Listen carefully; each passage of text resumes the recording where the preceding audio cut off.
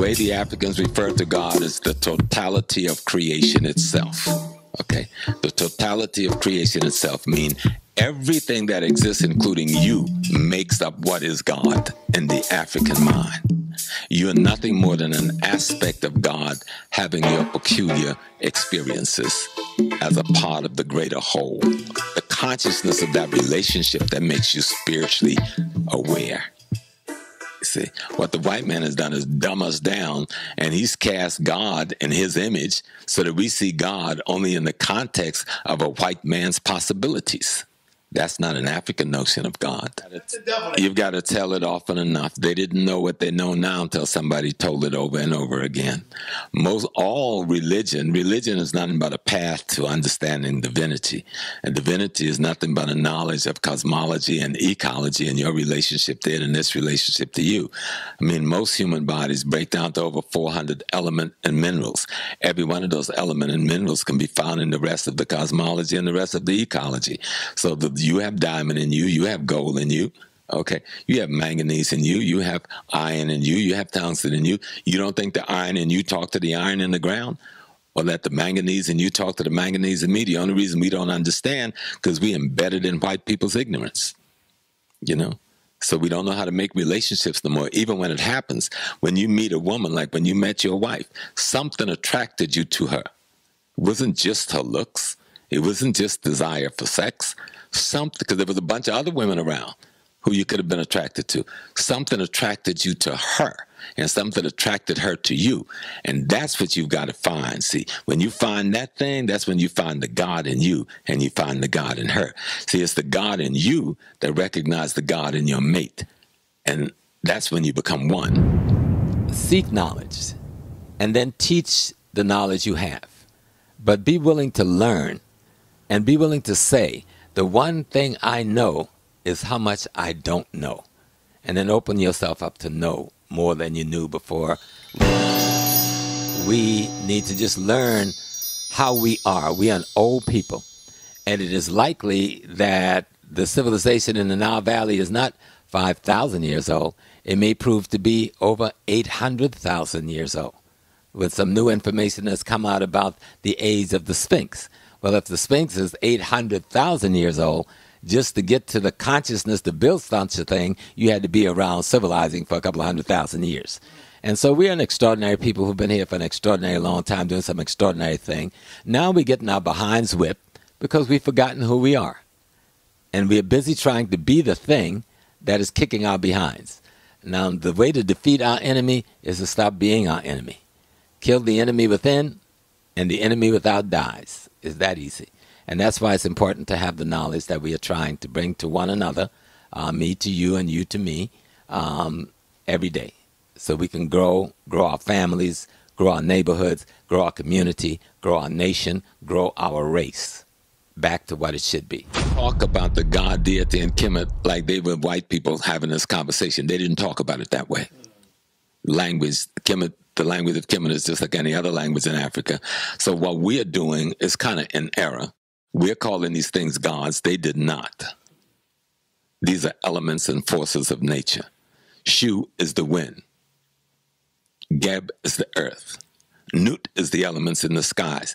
They're not talking about gods. They're talking about integral aspect of the totality of divinity.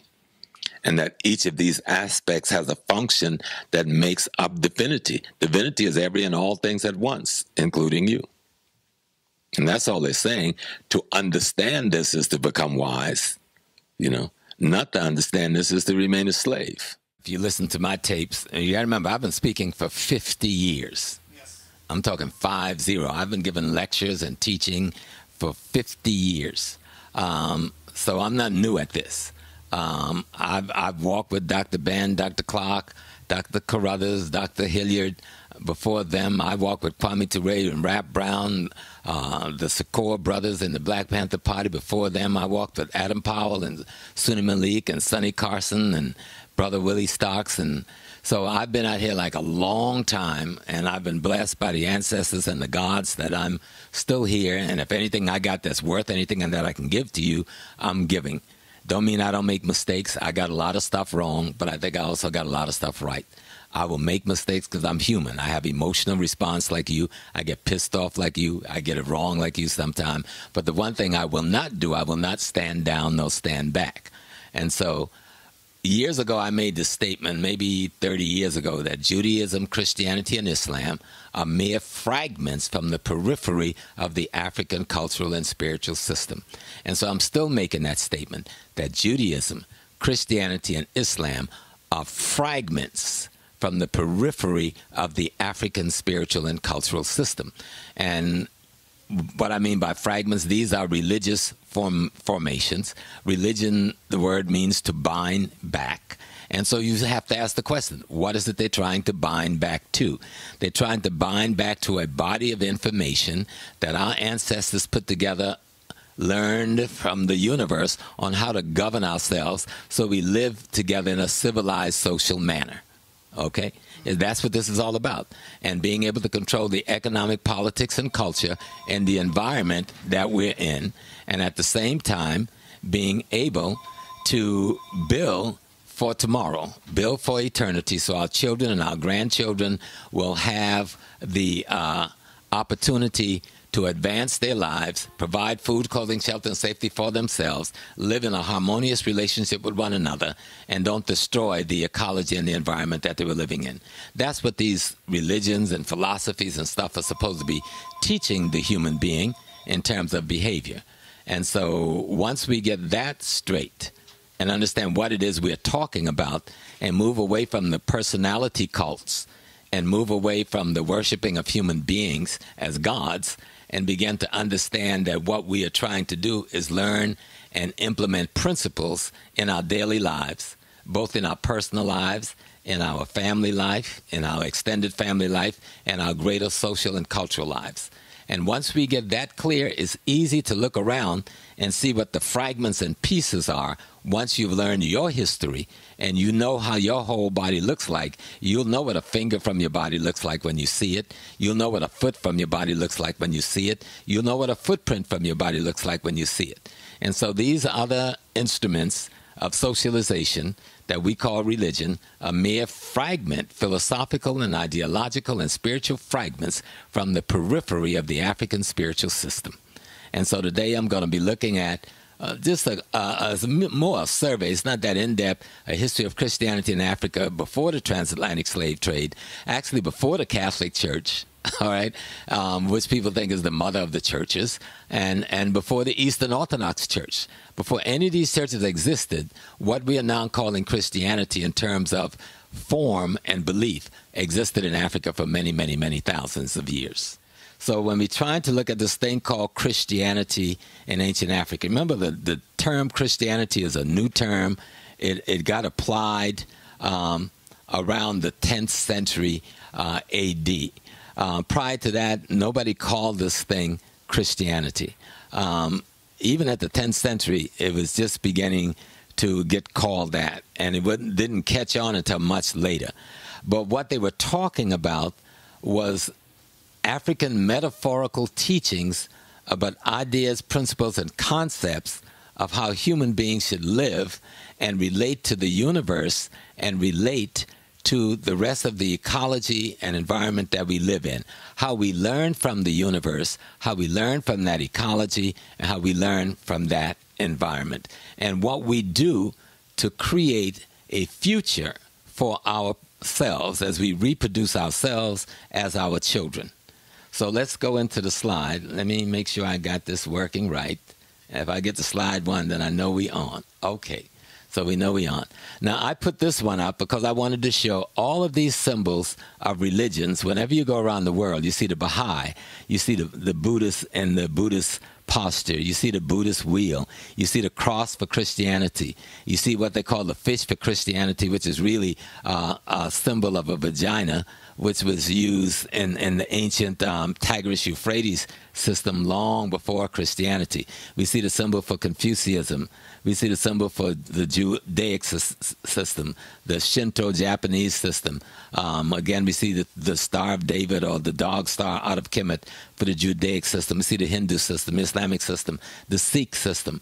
Everybody's symbol for their system is there except the African symbol for their system. And I contend that the African symbol for what we are talking about, that we call our spiritual system and our religion, the African symbol is a man, a woman, and a child. A man, a woman, and a child, who we call in ancient Kemet Asar, Aset, and Haru, who the whites have misunderstood, misrepresented, miscopied, called Jesus, Joseph, and Mary.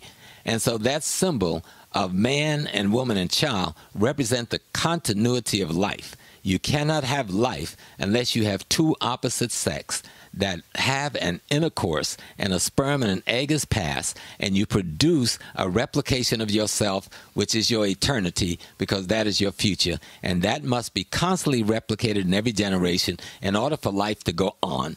And so that, as far as I can see, is the symbol that we projected to represent the greater part of how we understood reality.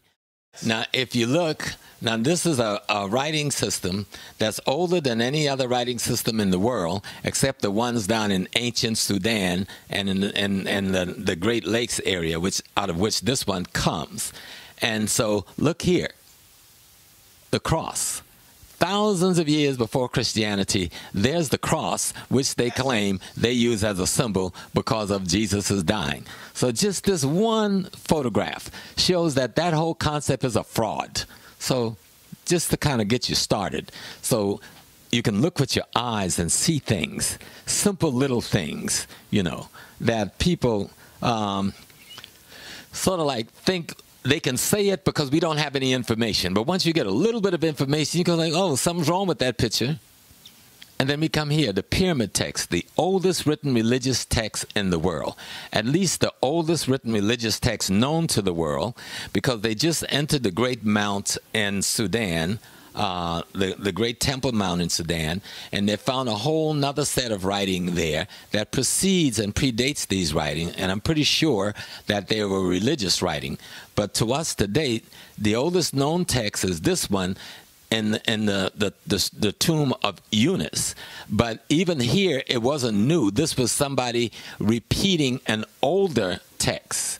And so in this text, what the Europeans call the book of Genesis, much of the elements of what they call the book of Genesis is found in this text. Okay? And in this text, you find God saying, I created myself out of myself. I caused existence to exist so that I might exist. And then this God, who is called Amun, that which is unknown, then says, I hicker. And when he hicker means to vibrate. It means the same thing as the word. And I hicker and I produce others. So he produces Ptah. But look at Ptah now. No, first he produces Ra. Now Ra is symbolized by the sun. That means energy. And then he produced Ptah. Ptah is symbolized by a mountain. That means matter. So now I've produced matter and energy. And he came into being out of Nun, which is water. So now you got water, you got matter and energy. And in Nun, the Nun out of which this God arrives is black and in darkness. So now you got darkness, but with Ra, you now got light. So out of the darkness into the light. So just like David looked at it later and said, let there be light. He says, I hicker and I created these. And then he said, I cough up Shu and I spat out Tefnut. Shu means the air. Tefnut means the moisture. And then Shu and Tefnut, which is female and male, positive and negative, would produce twins. Those twins would be called the earth and the skies, or the heavens, Geb and Nut. And then Geb and Nut would then give birth to the first humans. Then we're talking about Asar, Aset, Set, and Nephthys, and on. So that Genesis story that they're using is our Genesis story. Okay? So that's what I mean when I say they are fragments from the periphery of our tradition. And then when God got through making everything, our God, meaning Amun, or whatever name we call him, Atum, whatever names are just descriptions of something, descriptions of characteristics of behavior. And then it says, having done all these things, having created all that my heart desired, I then expanded in it, which means everything that is also not only of me, but is me. So we are indeed, according to our tradition, God, the divine, having the human experience. Or more clearly put, we are expressions of aspects of the divine essence having the human experience. And this is what I was talking about. In the beginning, there's Nun, the primal waters, which one might even refer to as liquid matter. And then out of it will arise Atum. And Atum would be that unknowable factor that caused things to come into being. And then would arise Atum Ra, meaning the light, the energy, the radiation. And out of it, it would give birth to Shu and Tefnut, air and moisture. And then the air and the moisture and the energy would then give birth to what we call the earth, all of the mineral resources that make up things, and Nut, the sky, meaning all of the elemental planets that's up there. And these will give birth to Nephthys, Osiris, Isis, and Set, who would then give birth to Ra, Hathor, Horus, Anubis, and so forth, meaning the human beings would come forth from the elements of the earth and the energies of the sky. So all of what we put forth in our creation story is what they would copy in their creation story. So when they talk about Adam, Adoma, they're talking about Geb. They're talking about the earth. And when they're talking about Eve, they're really talking about Nut. Adam means earth, ground, the minerals. And Eve means life, the energy force that come about as a result of the minerals in this earth. But why is it so hard for our people to really understand that? It's incredible. Because accept this story. I know, but because we have to get familiar enough with it. I'm just getting familiar with it. I've been reading about this stuff for years, but I've been glossing over because Dr. Ben was teaching us. I didn't need to know it. I just listened to Doc. Now I'm watching brothers like Brother Reggie and others who have mastered this body of information. And so I'm trying now to catch up with the youngsters and trying to learn and understand it so I can explain it.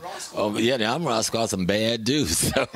So I'm trying now I always knew it instinctively, but now I'm trying to look at it in detail so I can tell those of you who are listening to me, do the study, do it in details, and find out what each of these things mean. So they're not people.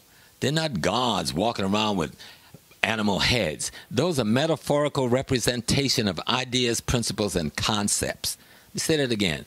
Osiris walking around as a mummy, being dead. There's no dead dude walking around with his dick pointing out. That's a symbol of a concept and a principle that is alive in every human being. Osiris is every human being. Set is every female human being. You understand? The children, their children are their qualities and attributes. Anubis, Haru, and so forth. These are the quality and attributes of what every human being is capable of expressing. So let's go on. The Per Em Haru, the book of the coming forth by day, or what the whites call the Egyptian book of the dead. This is chapter 17. And I put this in because I wanted to show, I'm in Prince Hall Masons. People always jump and say, the Masons, this and this. Stop listening to your ideas about white masonry that you've learned from white folks who hate white masonry. Go do your own research and find out what masonry is all about and where did it come from. And this symbol right here with the lion, leopards facing in different directions, this is just a concept that symbolizes yesterday and tomorrow. And the light in the center, Ra, represents today. That symbol is at the center of the Freemasonic teachings, which come out of Kemet, not out of England, not out of France, not out of the Knights Templars. The Knights Templars and them steal this body of information from us and bring it back to Europe and repackage it like they've done Christianity, Judaism, and other things. this I put up, the Book of the Coming Forth by Day. Is very important to see this little piece here. There's a lot in this papyrus. It's a fantastic papyrus. It has so much in it. But the little piece I was concerned with was to show you, brother, this is the papyrus of Ani. Brother Ani has passed away. This is his soul, his ba, being watching his spirit being weighed. This is the feather of Ma'at, the feather of truth. This is his heart being weighed. His heart meaning his deeds, how he lived, how he spoke, how he acted, how he behaved on this earth, being weighed. The energy that has produced is what is being weighed against a feather. And that feather had better be lighter, mean heavier than the energy that you produce on this earth. Because if you produce negative energy, it will be weighty. If you produce good energy, good character, good behavior, it would be light. And so you have Anubis, the human body, and the jackal, the dog head. Now, there was no man in ancient Kemet that had a dog head. This is a symbol because the jackal was a dog that represented judgment. I mean, he would bury his meats in the ground and stuff and let it rot until it got just tender enough for him to go and dig up and eat and digest, so it would do him some good. So he was referred to as the greatest symbol of judgment. So that's why he's using as the judge of the character of this man. And so here we've got this other person keeping a record, Tahuti. There's no person in the ancient Kemet with no bird head. There's a bird called the ibis bird. And that bird, as it searched for worms in the marshland, it looks like it was writing. It leaves, if you see it today, it looks like they carry, like they're writing a whole letter. So it became the symbol of how we carry on calligraphy or writing. And so the human is recording the result of this man's character being judged against the principles that the society calls ma'at. That is the standard by which everybody should behave. So, Professor, you see, and looking at this and then listening to you, my brother, mm-hmm. we as African people, we look towards nature to give us the answer to things. We also right. look the signs of the animals that right. we learn from the animals and we watch them. Right. You know? Nature is not our enemy. That's the white man is at war with nature. The African is a part of nature. And that's why the white man is at war with the African. Nature is, and the cosmos is our dictionary, our encyclopedia, our Bible, our holy book. We imitate it because it is the perfection of creation so that we can be in tune with that perfectional function. And what the whites did, they would steal, and then this guy I got here, the hippopotamus, the lion, and the crocodile. Well, if you were on the bad side of things, you went here. This is probably what the white man calls hell, you know, in his literature. But I'm calling him now the district attorney. And I'm calling this brother the court recorder. And I'm calling this brother the judge. And I'm calling, you know, the brother who's bringing Mr. Ani through his attorney. And what we're seeing up here is the 12 jurors sitting in judgment. And then what we see in the laws of Ma'at here is the laws by which people are being judged. So what I'm saying is that this is the American and the Western legal system stolen right from one page of our book, and they don't even give us credit for it. And it's right in front of our face, and we can't see it. They use our scale of justice. They use our Lady Ma'at as justice. They use her bandana from around her head to put over her eyes, and we still don't get it. They've taken our whole system and make us think we don't have nothing, and they've got this great democracy and this great legal apparatus that we need to learn from when it's nothing but a fragment from the periphery of your system. The coffin text is the third oldest written holy book. Again, this is us, and I wanted people to be clear. Here, the priest and the priestess, and they just black as they can be. So, Professor you know? Smalls, I'm sorry to keep cutting you off, but I want yes, to give sir. our people a good and clear sight. Mm-hmm. Where were the Hebrews? There was no such thing. They don't. Where were the Moors? There's no such thing. Okay. There was no Christianity, there's no Moors, there's no Hebrews, there's no Islam, there's none of this stuff. No, not at this time. That's what I'm saying. Judaism, Christianity, and Islam is fragments from the periphery of this practice that we had going on hundreds of thousands of years before they So stumble you're on the saying that scene. The Hebrews was not in Kemet. They was not in Egypt. They're nowhere in our history. They're nowhere to be found. And we have the best kept history in the world to date, and the best preserved history in the world to date. And how would we not preserve something as extraordinary as the event they claim took place? So I try not to give too much credence to it other than to say that these people stole fragments from the periphery of this system. You see the priest with his leopard skin. You remember when I did Dr. Ben, I tried to simulate some leopard skin over my white robe. Yes. So, and here's the priestess with the leopard skin. And they're coming to consecrate the mummy, the symbol of the body having been dead and is now being preserved for posterity. And this is another page from the coffin text. So we have the pyramid text, we got the coffin text, we've got the book of the coming forth.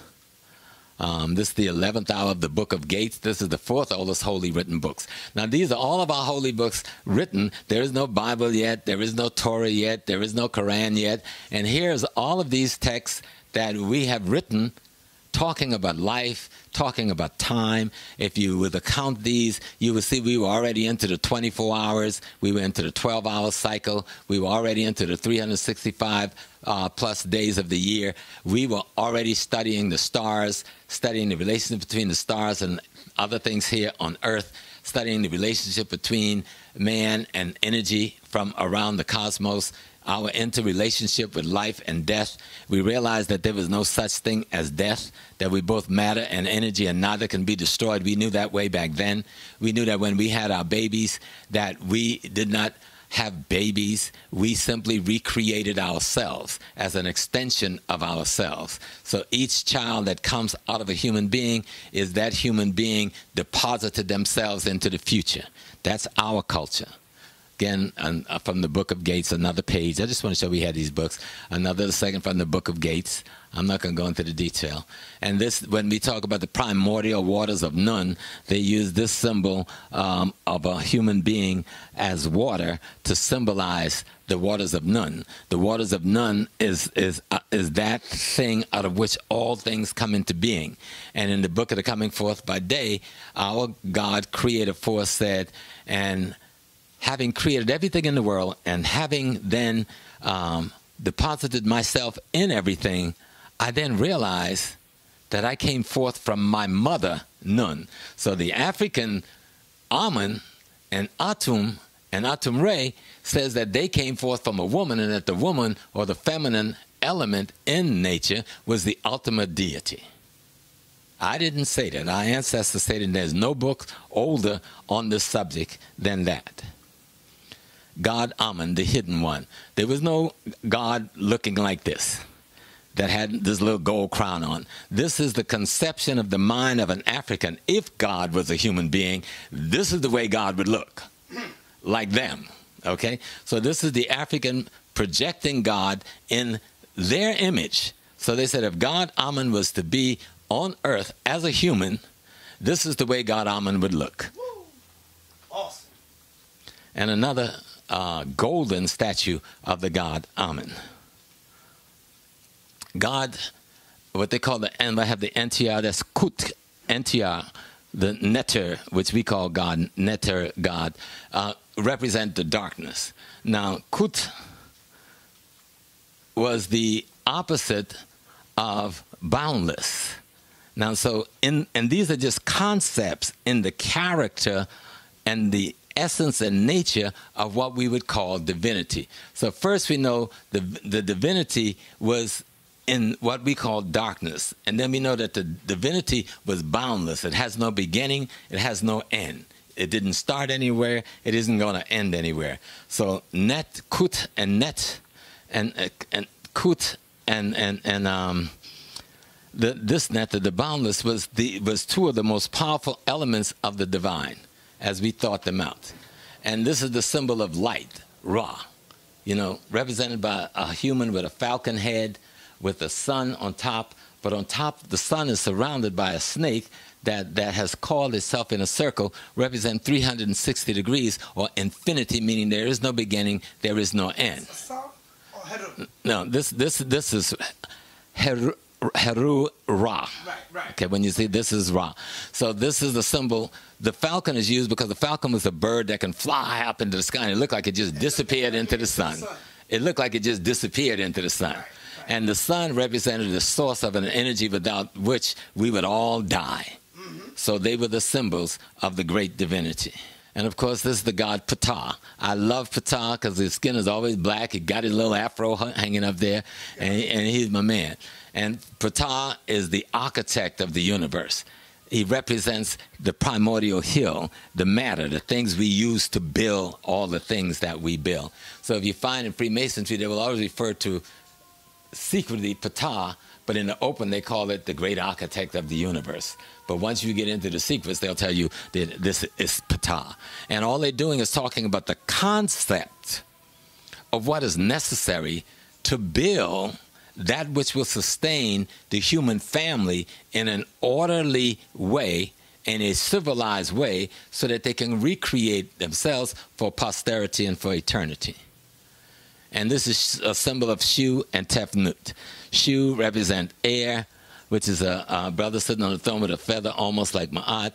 And then Tefnut, who's a sister, symbolized by a lion with the energy and the power of Ra on her head.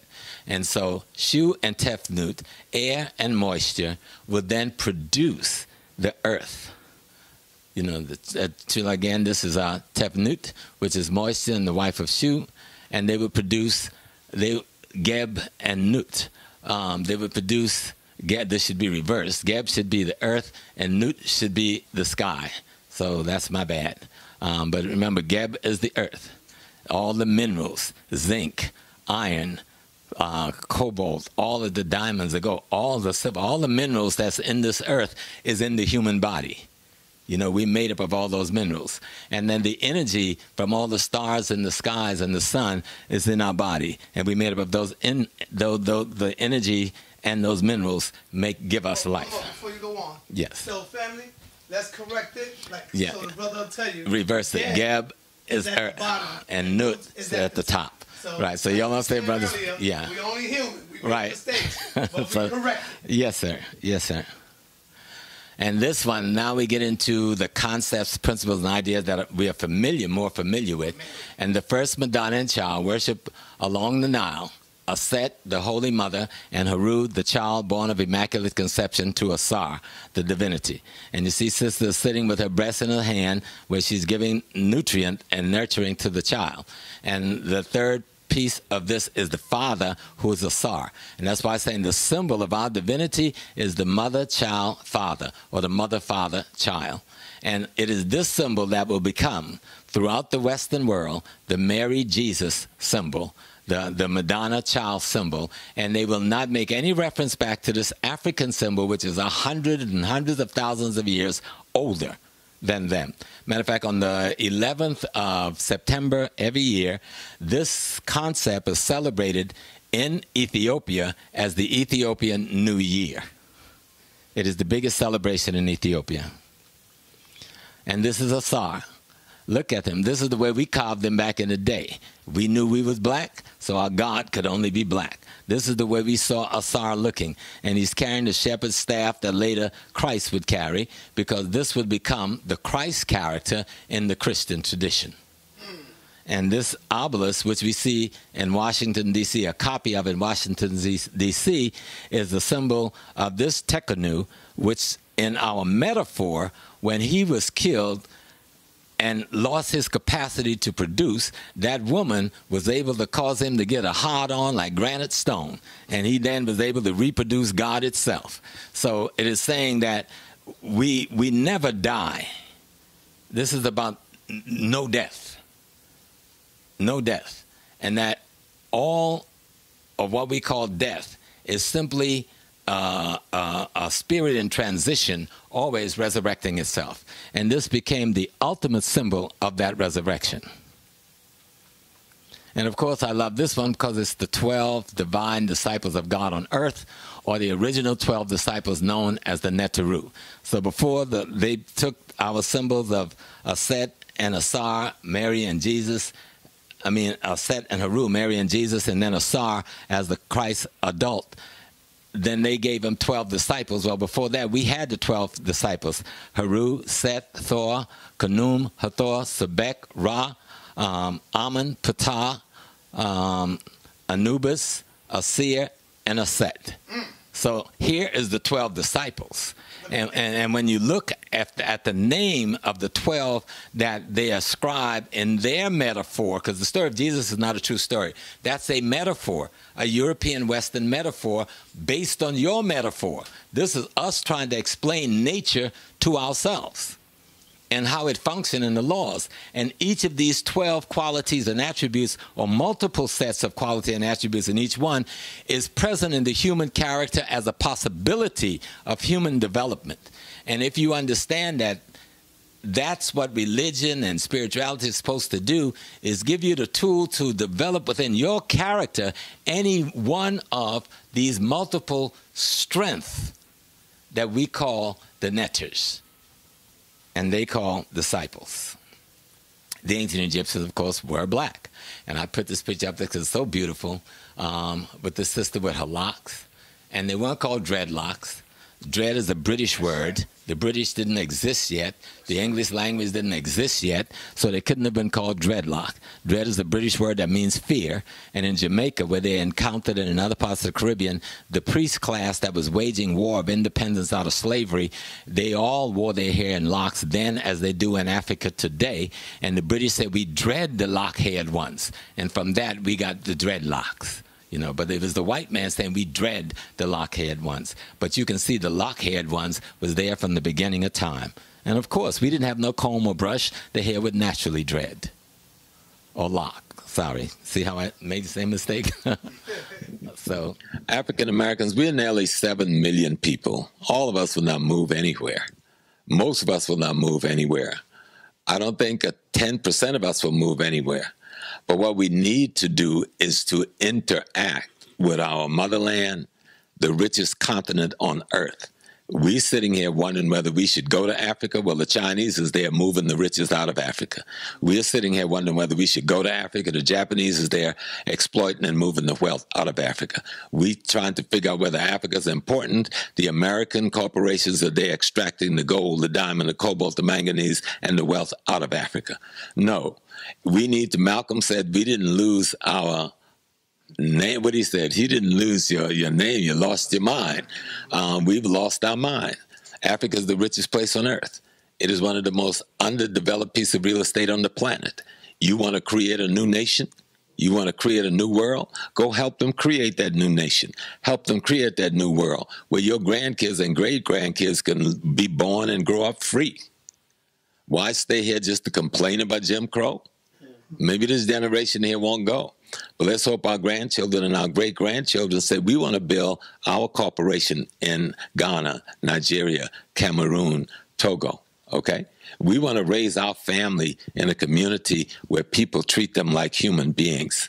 And you can walk your street without fear of being shot down by a stray bullet or beat to death by the law enforcement mechanism that's supposed to be protecting you, and a government that won't act in your behalf. No, Africa offers us everything we say we want. And like I said, we know it's unrealistic to think that most people will move. But it is not unrealistic. It makes all the sense in the world that we begin to put our money where our mouth is, and we begin to invest our money where it makes sense. And Africa is the place where investment now makes sense. Not just the African Americans, but the Africans from the diaspora. So Africans from the Caribbean, Africans from the United States, Africans from Canada.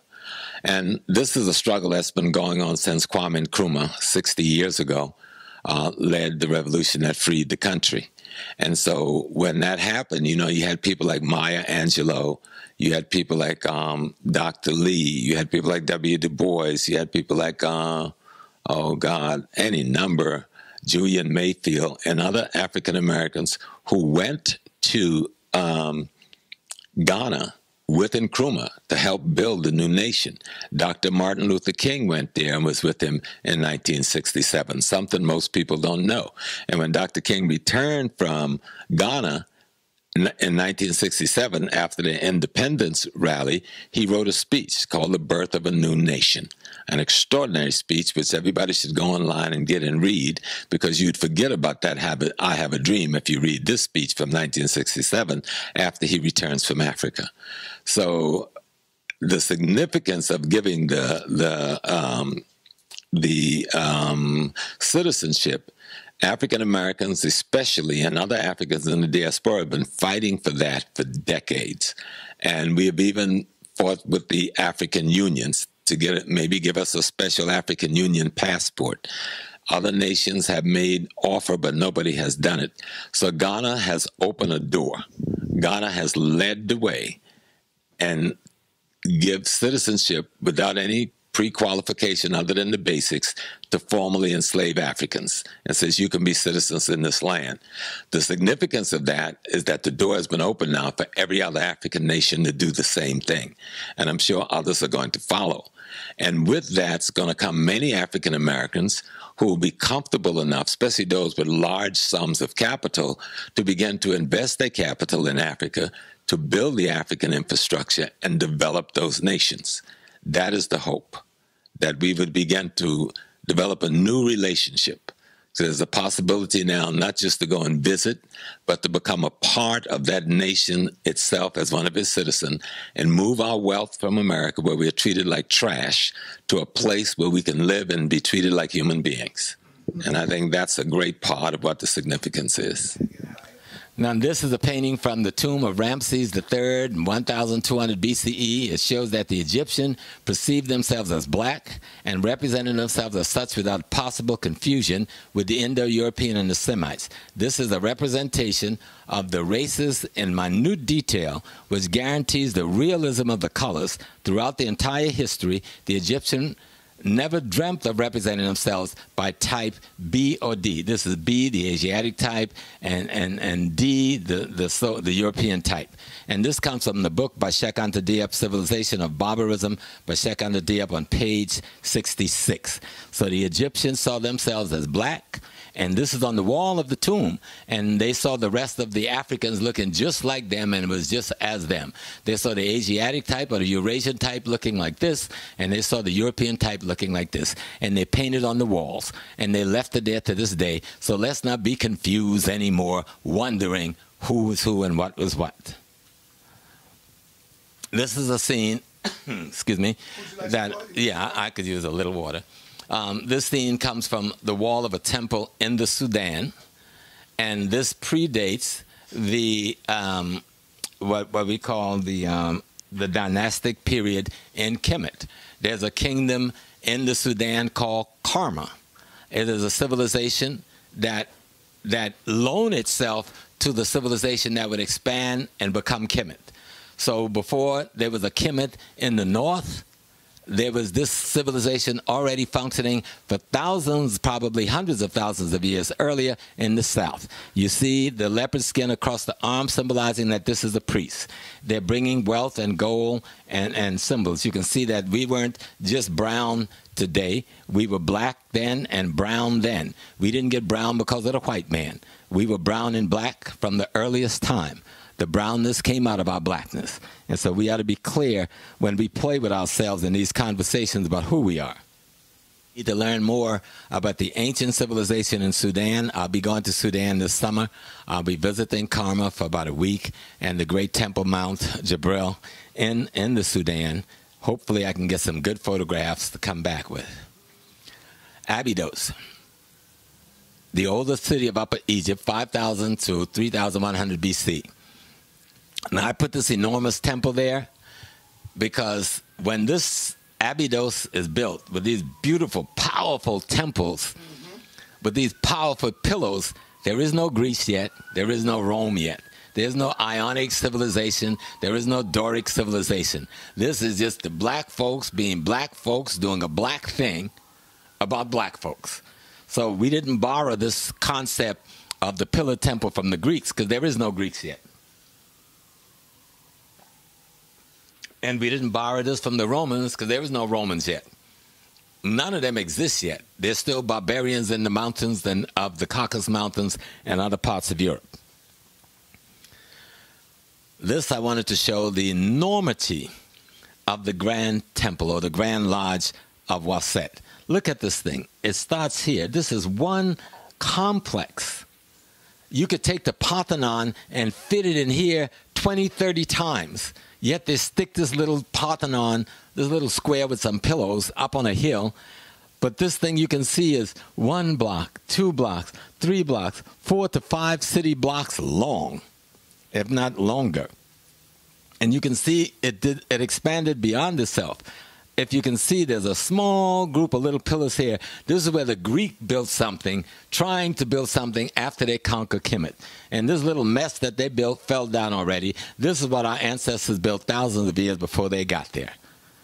You know, and all of this is a part of the complex. And then if you came out the front door and walked for a mile, you would get into the great Karnak temple, which is bigger, even bigger than this one. And the whole complex itself was called Ipet Isut, which was the university complex in which our people learned the 7 liberal arts, which we had invented long before there was a white man. We invented the 7 liberal arts. You know, that's reading, writing, geometry, arithmetic, rhetoric, music, and I'm missing one. But it'll come. So here we are. When this is built, there's no white man. There's no Greece. There's no England. There's no France. There's no Rome. There's no Christianity. None of this. There's no Judaism. There's, algebra is a part of it. No, but that's not one of the 7. Oh, okay. Algebra fits under arithmetic. Oh, Okay.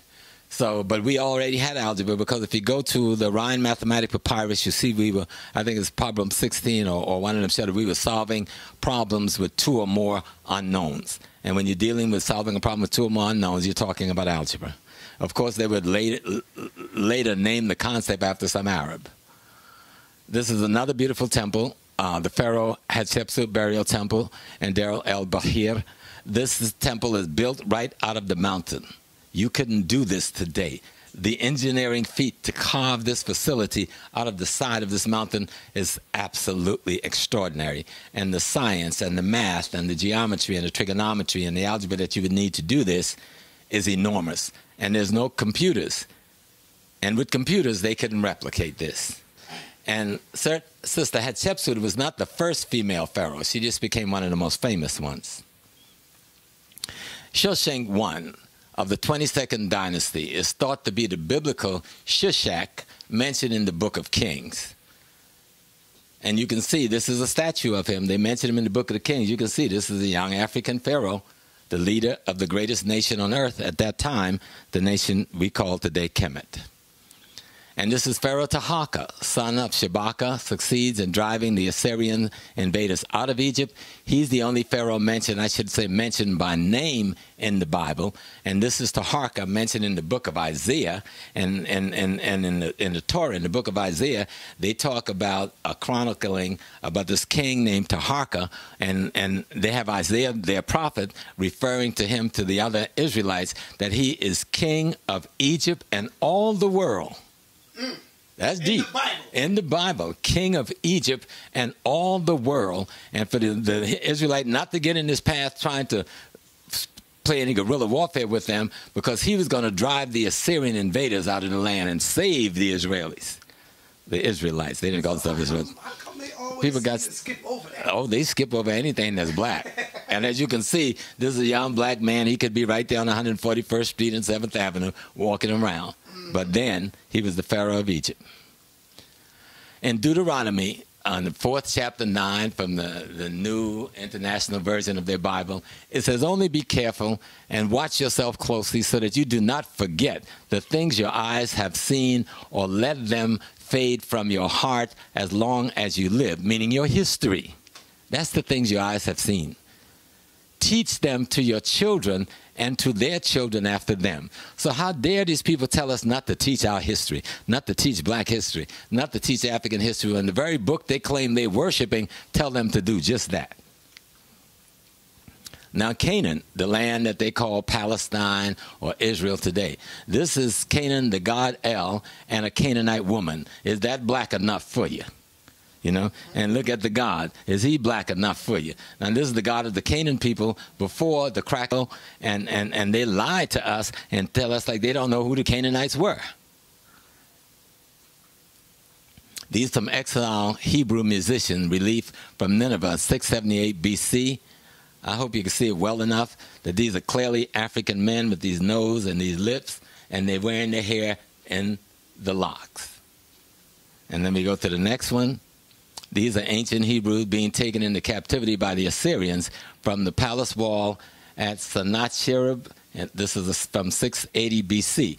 Again, you can see the Assyrians are white. They got long hair. And then you can see the Hebrew captives have nappy, round, little round, dotty hair. So, you know, that is a group of Africans. We can go into detail, but I think Brother Reggie and them have handled that very well. I'll leave that to Brother Polite.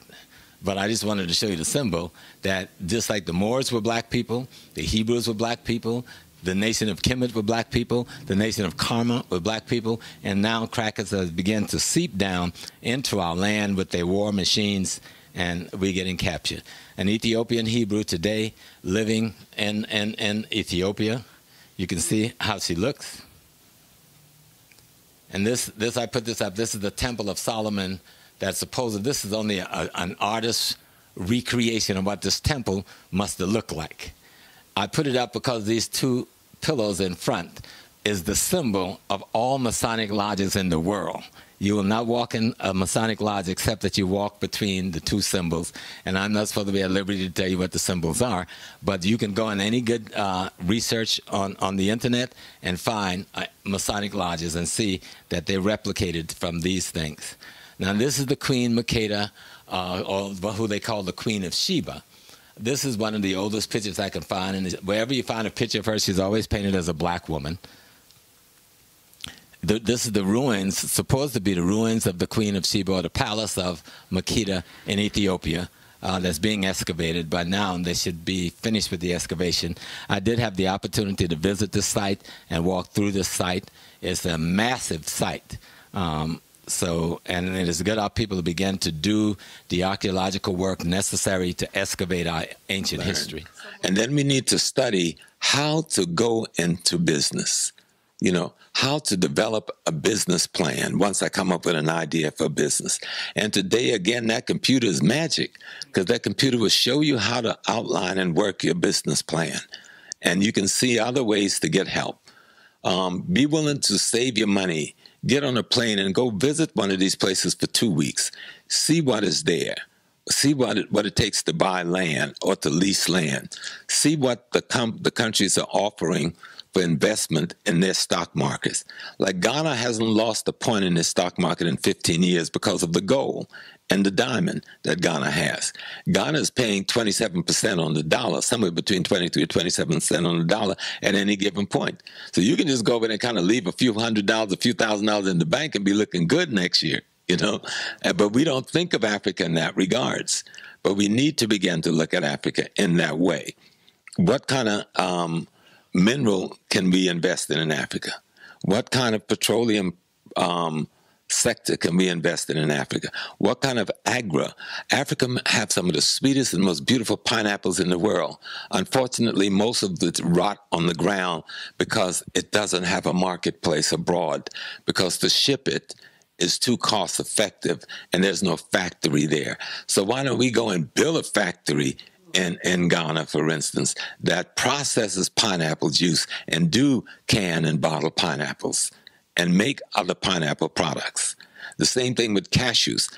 They got cashews just falling to the ground because there's enough market for it, nor the technology to get it to the marketplace. That's where black folks can come in. We have the wealth. Let's go and develop the cocoa market. White folks are walking out there with cocoa, and there isn't a candy bar made in Africa. We need to turn that around. You know, let's process the chocolate in Africa and give millions of our people work, you know. And let's market the African chocolate, not the Hershey chocolate. Hershey chocolate come from Africa, but we market Hershey chocolate, you know. So one of the third largest products, for instance, coming out of Ghana is cocoa beans, you know. It's gold, oil, diamonds, then cocoa beans, so the forth. And cocoa may outdo diamonds, I think. And you can do that in almost any country in Africa. But it takes the courage and the self-respect to go and do the investigation and the research that we should do. Because everybody else in the world is there. Sometimes when you get on the plane, if you took Delta right now, most of the people that will be stepping off that plane will be Mormons, Jews, other white families coming there to invest and exploit. And we sit around over here. You got to see who's getting off the plane. You know, if you want to save your ancestral land, you really love Mother Africa, it's got to be more than a conversation. It's got to become a part of your reality. It isn't that many problem, it's that there is not the connection. For the same reason the African Americans are not connected. It's the same reason the Africans from the continent and the African Americans are not connected.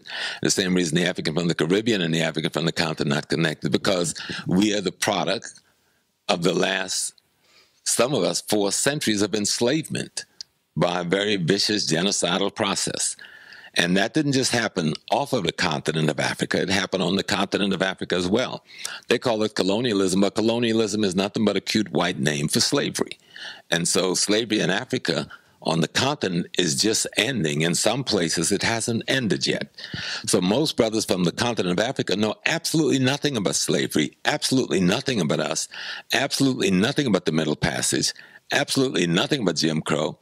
And so they know about America and it's wealthy and there's opportunity. So they come here seeking that. Then they get here and they discover there's millions of other Africans here who had another kind of experience, which I know nothing about. And in most cases, the State Department and the Department of Interior inform and instructs Africans from the continent not to associate with the African-American community. So if you go to the Midwest, where many of the Somalians and Ethiopians are placed, they're placed in the white community. And there's government agency that's handled them, that help them get jobs, that help them get in schools. And part of this processing is don't integrate into the African-American community. That's real. And that's a big part of the problem. But there are many Africans who have ignored that and have come in and worked with us and become a partner and a part of the communities we live in, for as much as those that don't. What we have to do is keep struggling around building organizations and building bridges organizationally between the varied communities to get rid of the ignorance. Because just like we don't know about our history, Africans from the continent know less about their history. They're still studying the same colonial curricula that they were studying 50 years ago when the British had its troops there, and the French still have their troops there, and the Portuguese have their troops there. Those curricula that they put in place where they demean and degrade Africans is the curriculums that are still in place, just like we have over here. We have an anti-black curricula in most of American schools. They have an anti-African curricula in most African schools. Yeah, someone asked the question, how did we fall? We came up against animals. We came up against people who came out of war cultures. We came up against people who didn't love human life, who didn't believe in the divineness of the human being. And for the want of things, for the want of some gold, for the want of some wheat or barley, they were willing to murder human beings. So they came upon us with a war culture and the war machine with spears and arrows and swords, things we didn't yet have. We would get those things and go back at them, but we would never become as good a killers as they are, because their value in human life versus our value in human life is completely different. And that's why they just came in and slaughtered men, women, and children. That was something we couldn't do. You know, in the war, even when Brother Ramses and Brother, the brother of Hatshepsut, even when they took the war all the way back to Turkey, they gave them peace. It's okay, we done whipped your ass now. Stay home in your land with your people in peace. We're going to even give you some food and other things if you're hungry, and that's why you come to fight us. But we came up against a culture of murderers. We came up against a culture of rapists, a culture of barbarians. If there's a good book, Michael Bradley, The Iceman Inheritance, we must all read that book. because he talks about who the white man really is. This is a guy, when he's in the cave during the Ice Age, when the snow came and he couldn't find no food, he ate his women. He ate his women. And there's proof of this, because the human bones, the female human bones found in the cave had female human teeth marks in them. So they ate the old women first, and when they ran out of old women, they ate the other women. That's why they were screwing each other in the butt, to find pleasure, instead of having pleasure out of the beauty of a female.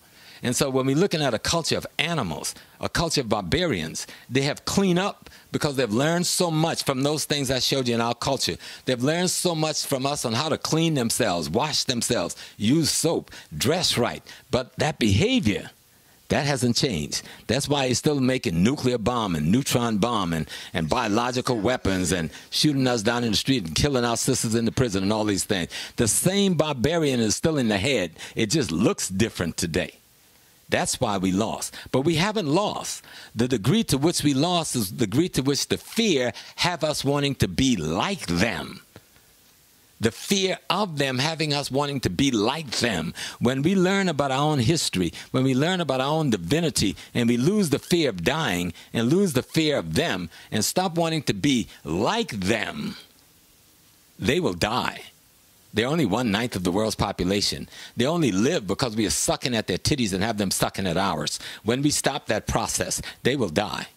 Matter of fact, all white nations, America included, right now is at minus birth rate, meaning more of their people are dying from natural death than they can give natural birth to. That's why they have so many pills and machines and all kinds of giving these artificial birth, adopting and kidnapping other people's children to infuse their blood system with melanin to keep themselves going. But we need to just pull away. We need to stop trying to imitate them. Stop trying to be like them. We're going to be better murderers than them, better dope dealers than them, better profanity than them, better killers than them. Then how can we kill them if they have become us? And so that's what the spiritual warfare we are now is about. That's what this discussion is about, is that our spirituality should trump their barbarism. The ancient city of Aksum in Ethiopia, it is in this complex here that this thing that the so-called Hebrews call the Ark of the Covenant, which they can't produce for nobody. The Ethiopians said they can't produce it because we got it. And each of the Ethiopian temples is another picture of that same, the modern part of that temple. And this is a close-up of the temple where they say this ark is being kept. There's a big electric fence around all of this, which we can't see in the photos, and soldiers with machine guns and stuff that guards us. So they got something up in there that they're not letting the world into. And in each of their temples, their churches, what they call their mother churches, they have a replica of that ark in the Holy of Holies, where only the priests can go. I put this here because we wanted to look at it again, refamiliarize ourselves, especially because tomorrow is going to be Good Friday. And last week you had Palm Sunday. And next Sunday you're going to have Easter. So this is the original African mother and child.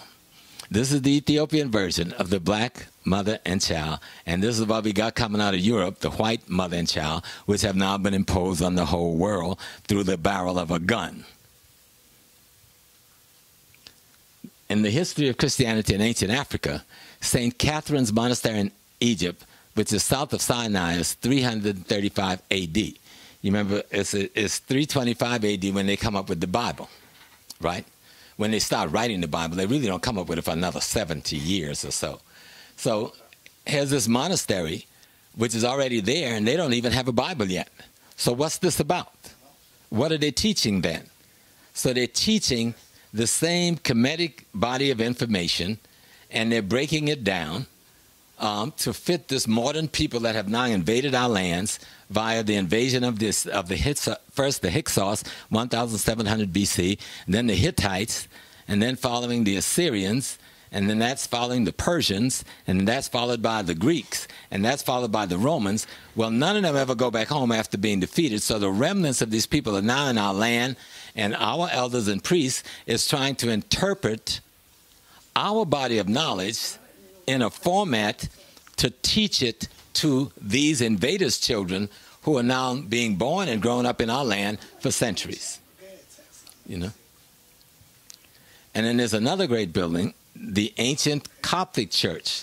And the elders which is the eldest of all Christian church. Now, the ancient Coptic church today is headquartered in Egypt. And I'm going to show you something on the next slide that should help your mind understand.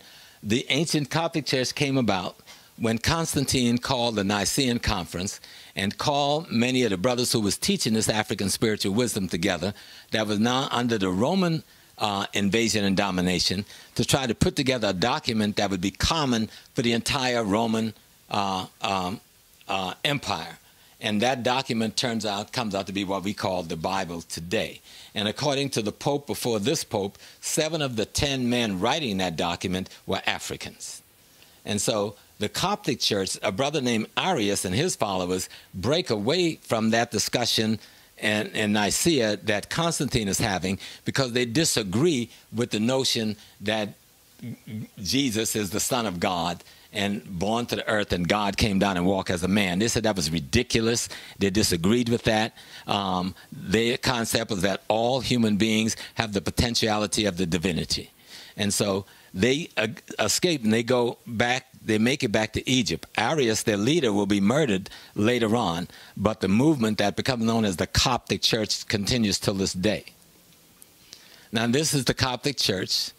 Christ and his disciples being depicted as African. This is one of the oldest paintings of Christ and his disciples anywhere in the world, and it is in the Coptic Museum in Cairo. So just spend a little minute marinating on that, since this Easter thing is popping up. So here's how the Africans, before the Bible was even finished being written, depicted their teacher, who the West would later call the Christ, and depicted those who were the disciples of that teacher who would carry on his teachings. And this is in the museum, the Coptic Museum in Cairo. You can go see it today. There is no white painting of Christ yet anywhere in the world. There's no white painting of the Last Supper or disciples anywhere in the world for another 500 years. This is another picture from the Coptic Museum. This is the conception by righteous Anne.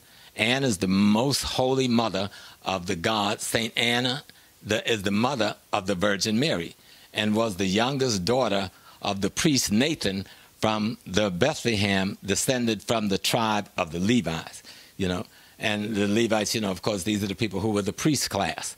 And so in the African picture, there ain't no white version of Jesus yet anywhere in the world. In the Coptic Museum, this is Jesus, the black man with his fro, and this is his grandmama, okay, Anne. And he's giving her a hug. And this is how African is painting their metaphorical representation of their teacher before the crackers take it and turn it into their thing. And you can go to Cairo today. You can go to the Coptic Museum today, and you can see these paintings and many, many others. I thought this was such a beautiful scene. This is Ethiopian Christians celebrating, I think, the coming of spring, which the West call Easter. And so I just thought it was such a beautiful piece, them doing this, because when they're doing their thing, there is no Catholic Church yet. There is no Protestant church yet. There's no Luther Reformation yet. You understand what I'm saying? There's no Methodist, there's no Baptist, there's no Episcopal, there's no Catholic. None of that stuff exists, and yet we are celebrating this tradition, which goes back to ancient Kemet, and the metaphor that's expressed by Haru and his mother Aset, metaphorical mother Aset and father Asar, which comes from the pyramid text story of the beginning of creation. But we know if America's not going to be fair with the 50 million of us that live here, or 60 million of us that live here, why are they going to be fair with anybody in Africa? Yet our brothers and sisters in Africa think they got a special relationship with white people, and there's something wrong with why we look at the murderers and the rapers and the enslavers in the way we look at them. So that's something that has to be corrected with a knowledge of history and a knowledge of your culture and a knowledge of self. Most brothers and sisters from the continent have very little knowledge of their history and very little knowledge of their culture, just like we on this side have very little knowledge of our history, very little knowledge of our culture. Well, AFRICOM is simple. There's nothing complicated about it. It is the Americans' attempt to put military bases strategically all over Africa so that they can have their CIA and their military intelligence in place to intervene on the part of the American corporate structure who's there primarily, and the Israeli corporate structure, we must say, because you can't separate those two, that are in Africa primarily to exploit Africa of its natural resources. And so if you've got an American military presence like an AFRICOM, where your intelligence apparatus is all over the country, where you're training African people to be a part of your intelligence network using money and status as the primary incentive, where you are putting your military people to train our military people, and then putting in place on the leadership of African military people that is controlled by the American military intelligence. That's what AFRICOM is about, to militarily control Africa, to militarily ensure that the American corporate structure will be able to continue to exploit Africa unabated. Unabated. The classic example was the murder of Patrice Lumumba in the Congo, and the putting in place of 30 years a tyrant like Joseph Mobutu, and make him the president of that nation, to exploit the nation to the point of the murder of something close to 30 million Africans, and nobody say anything about it even today. America has now apologized for the murder of Patrice Lumumba, but it was John Kennedy that gave the signal, and it was Eisenhower that set up the assassination. And we got Kennedy's picture all over our living room. So AFRICOM is simply America's subversive attempt to militarily occupy the continent of Africa and put their military people in strategic positions, so if they have to move on any particular government in Africa, they don't have to wait to bring people all the way from America or equipment to do so. This house is a part of the Underground Railroad. Whoa. It's over. Hold on. Say that again? It's a part of what we knew as the Underground Railroad. There was a number of houses in this region that was. Mm-hmm. This is on the route going up to Canada. They tore where the parking lots you see out there, they tore most of them down. There was an effort by my cousin, attorney Sheila Small, and others who fought to save this one. And so it's ironic that I ended up living in it. I knew this house when it was in a forest with nothing but trees around it, and it was falling apart. And the police used to use it to train their dogs to sniff out drugs and other stuff like that. But this was a large black community. There's an AME church across town that was built in the early 1800s. So that's how long black folks have been up here. We didn't just start moving up here last year to get to the suburb. There's been a budding black community here in New Rochelle for a couple of hundred years. New Rochelle is 5 minutes out of the Bronx, just 10 minutes drive down, you in one of the largest black-dominated city in Westchester, Mount Vernon, where 75% of the population is black.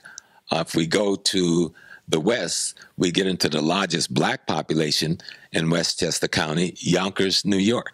So there's always been this kind of myth where they only wanted to define the black population as being restricted to the urban inner city, or what they chose to put together as so-called ghettos.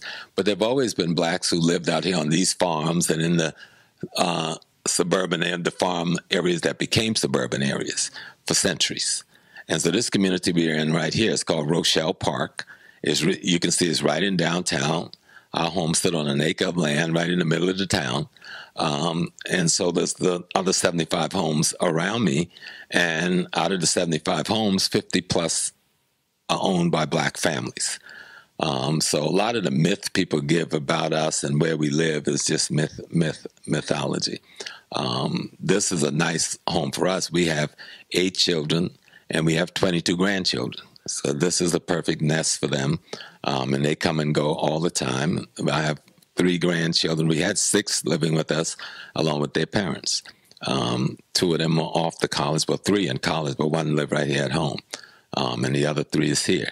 We have other children who come and go depending on their situation. Things may be rough one day and they need to come hang out home for 6 months while they find a new job or do whatever else. That's what home and house should be about, There was only 1 black church during the time of slavery. Well, really 2. The African Methodist Episcopal Church, and then the African, what it was called, the Zion Methodist Episcopal Church. Okay, that was the two brothers from Philadelphia, Absalom Jones and Richard Allen, who broke away from the white Methodist church, a Methodist or Episcopal church. And most black churches, as the other church is called the African Baptist Church, but you'll only find the African Baptist Church, which is older than the AME Church, by the way. The African Baptist Church you don't hear much about because it's rooted in the South and it didn't have the wealth of the AME Church, which was rooted in the North. And so those three churches existed during slavery, but very few enslaved Africans went to any churches at all, let alone a black church. Near the end of slavery, they started getting black people to go to the white churches. You either sit in the pew in the back or someplace like that, or upstairs. And then they began to open small churches for black people on the plantations, but there'd have to be a white preacher or a white overseer sitting in there to see what was being said. So there wasn't a lot of that. It wasn't until after slavery that you had this explosion of black church to take place.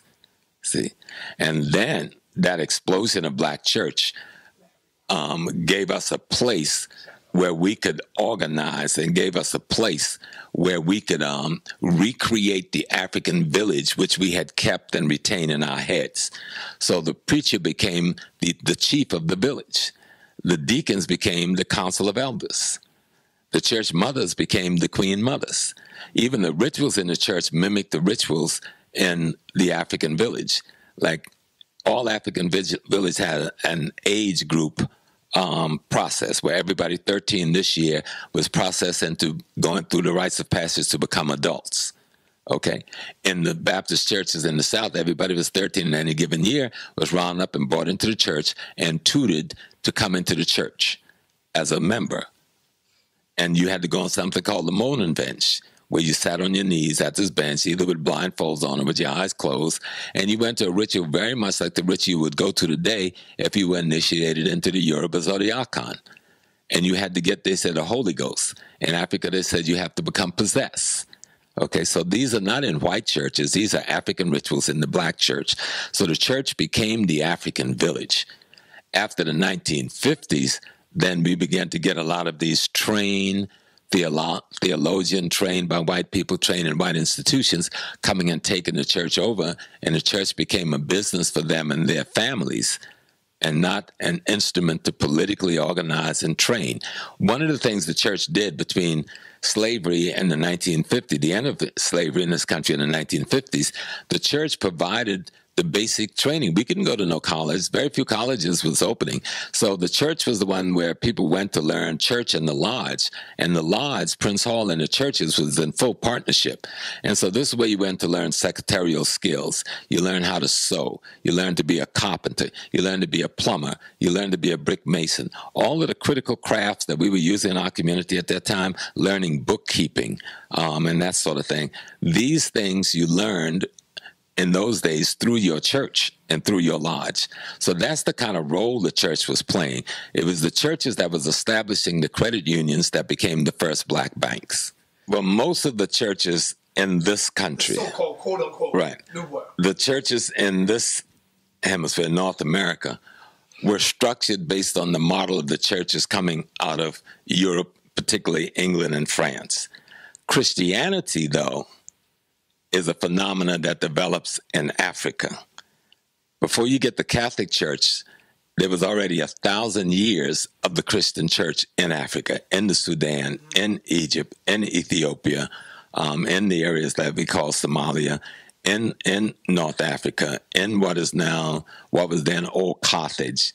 Carthage was a Christian enclave, and a lot of the old churches are still there.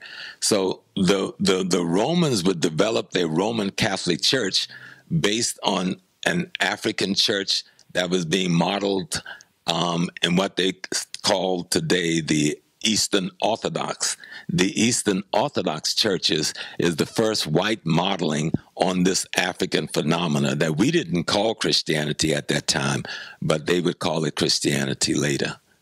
And so when Africans came to this country, many of them came from those areas where Christianity was not an unfamiliar thing to them. The method of worship was different, but the basic theology was similar. So if you look at the Ethiopian church today, look at the Egyptian Coptic church today, and then look at the Roman Catholic church and the British church, then you'll see the difference. You see? And so many Africans who came over here were already Christians. Many who came over here was already Muslims. Most who came was in our traditional religious structure that gave birth to Christianity and Islam.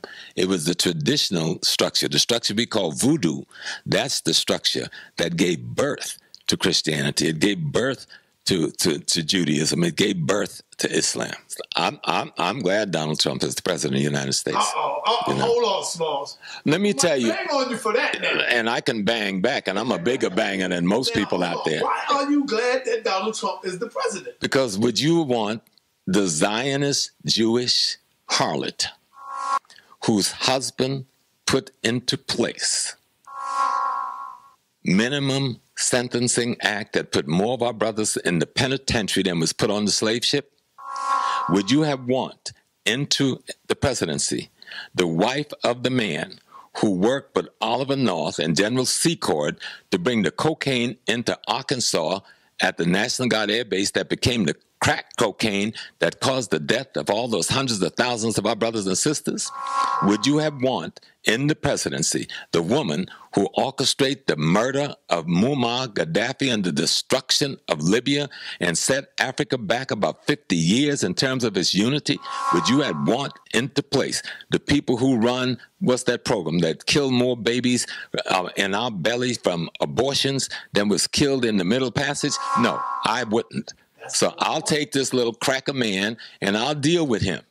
Right. Like we deal with the other 43 cracker men that has been the president of the United States. He ain't nothing new. All right? And for those black elected officials saying, we ain't going to talk to him, we ain't going to sit to him, let me tell you what's going to happen. He's the president for the next 4 years. Everybody else going to be at that table sitting with him and getting what they can for their people. You better get your black ass down there too, or get the hell out of Washington and let us send some of these young brothers and sisters down to represent our people who know how to sit with a Donald Trump without being afraid of him and get from Trump where they got to get and bring back to our community.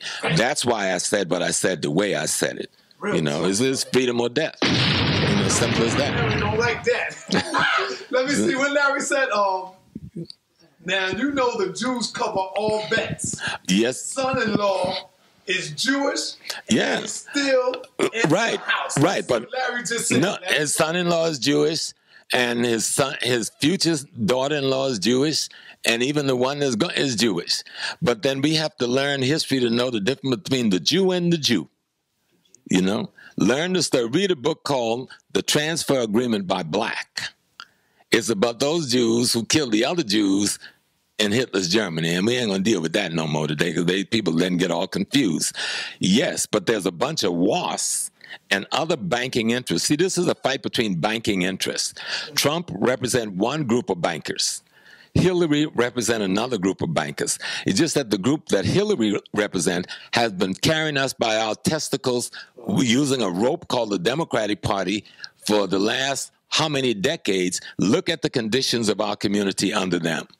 You know, didn't Hillary go up in Haiti and rob them of that? Oh, what Hillary and her husband did in Haiti should be a crime against humanity, and both of them should be in the penitentiary. Oh, yeah. But it ain't just Hillary. She was just the representative of a particular group, the same group that controlled the teachers' union that's messing up our children. If he's an enemy that's willing to let me take my piece of the pie and go about my business, that's cool. I don't want to mix with no Trump. You know, he a cracker just like other crackers. They have a history of killing us. Hillary too.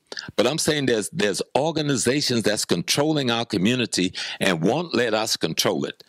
And a big part of those organizations is controlled by the people who control the Democratic Party, those people who control the Charlie Rangel and who control the David Dinkins, those people who, you know, put us in a position when they kicked our Adam Clayton Powell out of the office, those people who worked with Tammany Hall and the Cosa Nostra to make sure we couldn't run our own community of Harlem and Bed-Stuy, that's who she represents. And she represents them in Chicago and L.A. and Frisco and Oakland and Atlanta. And yes, so Trump represents another group of thugs. I'm just deciding which group of thugs I can have a better relationship with in terms of getting what I need to bring back to my Harlem and not have somebody control me and tell me that I can't even sing the music they didn't want me to sing. The group she with, they're the ones that told Teddy Riley that you can't sing rhythm and blues. Either you do rap or your stuff won't leave the warehouse. So Teddy had to broke up Blackstreet just to get free of them. They're the ones that killed Sam Cooke. They're the ones that control black music the way they do. They're the ones that brought gangster rap in a filthy way and destroyed the real rap movement that was a liberation movement. That's who I'm talking about. And research what I'm saying. Go and do your due diligence, but I'm trying to give you enough information about Christianity before the white man stole it from us. Now, we didn't call this Christianity then. This was just our culture. It was just our spiritual way of being. And the stories were just our metaphor to teach our concepts, ideas, and principles to ourselves. So let's come back to this, because this is an important building. I had an opportunity to visit this building and go in this building. It's called St. Mary of Zion Church. It's the oldest church in Ethiopia, one of the 10 oldest churches in the world. Okay? The crackers ain't got no church in England yet. France, Germany, Spain, none of that stuff yet. Italy, no churches yet. And this is the Church of St. Mary of Zion, the oldest church in Ethiopia, is one of the 10th oldest churches in the world. And it's there because when Christianity is not an Ethiopian phenomenon, this brand of it, what we know as the Byzantine Empire, that part of the Roman Empire, who took the work that was initially done by the people at the Nicene Conference, and they established what we know today as the Eastern Church or the Eastern Orthodox Church. And that church then was part of what was called the Byzantine Empire. That was the Roman Empire once it became Christianized, but it wasn't called Christianity yet, okay? And so one of their leaders coming down the Red Sea, the king boat sank and the king died, and his son was rescued by the Ethiopians and raised for some years by the king of Ethiopia along with the prince of Ethiopia. When the boy got old enough and returned back to what is now Turkey, but was then Byzantium, and he then reintroduced this religious form to his friend, the prince of Egypt, who was now the king of Egypt, as he was now the king of the Byzantine Empire. And that's how this church in this form got started in Ethiopia. But even at this point, as it's being developed as the early Christian church, there is no Roman Catholic Church yet. The Roman Catholic Church would emanate out of this church, okay? And I'll show you that on a graph in a few minutes. But what makes this church important, the Queen Mothers of Ethiopia says, no, this is not our form of how we look at our culture spiritually. This is a foreign way of looking at the culture. So they burned all the churches in Ethiopia down. And this was the only one that was saved by the king. And so that's what makes it significant. So till this day, they don't allow any women to enter this church because the women burnt it down. But as a male, I was allowed to go into the church. And that's when I saw a 6th century painting of the Madonna and Child, black and as beautiful as can be. The Madonna is wearing a blue dress with gold trim. The child is wearing white with gold trim. And it was a tapestry over 6 feet tall from the 6th century. Michelangelo's great-grandmama wasn't born yet. And he paints the first one in Europe. This is a 5th century Byzantine church foundation in Ethiopia. So if you're talking the 5th century, the Catholic Church don't exist yet now. Y'all understand me? So you'll understand what I'm talking about with Christianity in Africa before it's in Europe. But we have a different form. And if you go look at what's going on in Ethiopia, there's nothing in Europe that resembles what's going on in Ethiopia. And after the Byzantine Empire falls, the Ethiopians will fall under the leadership of the Egyptian Coptic Church and will stay under the Coptic Church until the 20th century. When under Haile Selassie they will establish their own, or under Menelik, they began to establish their own bishop in partnership with the prelate from Egypt, and then under Selassie, they will establish their own autonomy from the Coptic Church of Egypt. This debris, Berhan Selassie Church in Gondar, Ethiopia. I got to visit this beautiful church, and their metaphor and stories are painted from the floor to the ceiling. Every inch of the church is painted in the story of their belief system. And all of what they interpret as the Bible, which is a different interpretation than what we interpret, is on the ceiling and the wall. This is their hieroglyph. Okay? And all the churches, they have this. It's just magnificent, especially all the old ones. And this is how we carved the churches right out of the side of the mountain, our place of worship. Because we didn't call it churches, because church is an English word that simply means community of believers in God. It doesn't mean that building. The church is, I think it's a Greek word. It means community of believers. Okay? And this one, this is the church of St. George in Lalibela, Ethiopia. When the queen mothers burnt down all of the churches around Ethiopia, the king moved his kingdom up into the mountain, a place called Lalibela, where there was only one small pass into the kingdom. Even today, you could only get up there on this one small, narrow road. And so he then built these churches down in the ground, carved out of solid rock, so it wouldn't be seen. And thus, they would have an opportunity to rebuild. He built 11 of them, I think, or 12, before anybody could come in and burn them down and break them down. And that's how Lalibela came about. It wasn't that they were trying some great engineering feat.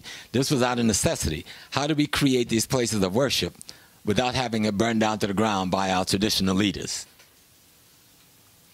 And this is it from the sky. I've been down in here. It's magnificent. You walk through this pathway in the rocks, you go down some steps, and you come out this door right here, and you go inside, and it is an absolute temple and cathedral in there, just carved out of a solid piece of rock. Oh, they built that like down in the ground. They didn't build it. They didn't build it. They just carved it. Right. See how they carved that? That's right. They carved it right out of the rock. That's one of 11. They got 11, 12 of them. Down in the earth. Down in the earth, out of solid rock. You know, this is one piece. Okay? And they carved out the inside, so it's look like any other cathedral. Carved out the windows and the doors. You know, it's magnificent. You got to go there. And this is another one in the mountains, in the side of the mountains, just to show you how fit. This is a 6th century castle at Gondor, Ethiopia. I just thought I'd throw this in so we know that we didn't learn how to build castles from England and Robin Hood and the 40 Thieves or King Arthur. They learned it from us. Okay. These are other castles in Ethiopia that predates any of the castles in England. So when they start talking about their castles and stuff, we know where they got it from. And this is Hathor Temple at Naga, Sudan, 2000 BC. And I'm going there to Hathor because when we think of Hathor, again, you got to start thinking of Mary, you know, the symbol that becomes Mary in the Christian tradition.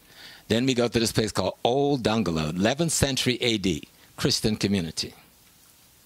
This is what is important there. This is the Church of the Granite Column at Old Gondola, Sudan, in East Africa. Now, Sudan was one of the biggest Christian community before the Muslims invaded and destroyed most of the churches. But Africans are excavating their temples that predated the Islamic mosque so that they can restore their history. Hopefully, I can make it there this summer when I go into Sudan. This is the remains of an 11th century church at Bagnati, Sudan. Look at the enormity. They're just excavating this thing. This is 11th century. Look at the enormity of these pillars and what must have been above ground that these things were holding up. There is no transatlantic slave trade yet, right? Islam is just developing hundreds of miles away but have not invaded our lands yet. And so the Catholic Church has just come into being, so we ain't talking Catholicism. That ain't what this is, all right? This is our version of what they will call Christianity.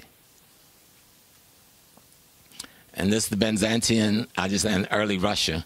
I just kind of want you to see that there was something going on. While we're down in Africa doing our thing, you have the German invasions coming into Europe, and the German invasion starts way over here in the Caucasus Mountain, you know, and these are known as the Ostrogoth and the Visigoth. They will go all the way through Spain, invade North Africa, attacking the Roman Empire. Okay, this is before the Muslims come. This is before the brothers whose history we talk about as the Moorish Empire would rise. These German crackers would invade at North Africa, and many of them still have their remnants living there until this day. That's after the Romans had sat on us for hundreds of years in North Africa and had again bastardized our people in North Africa, people we call them Arabs and so forth today.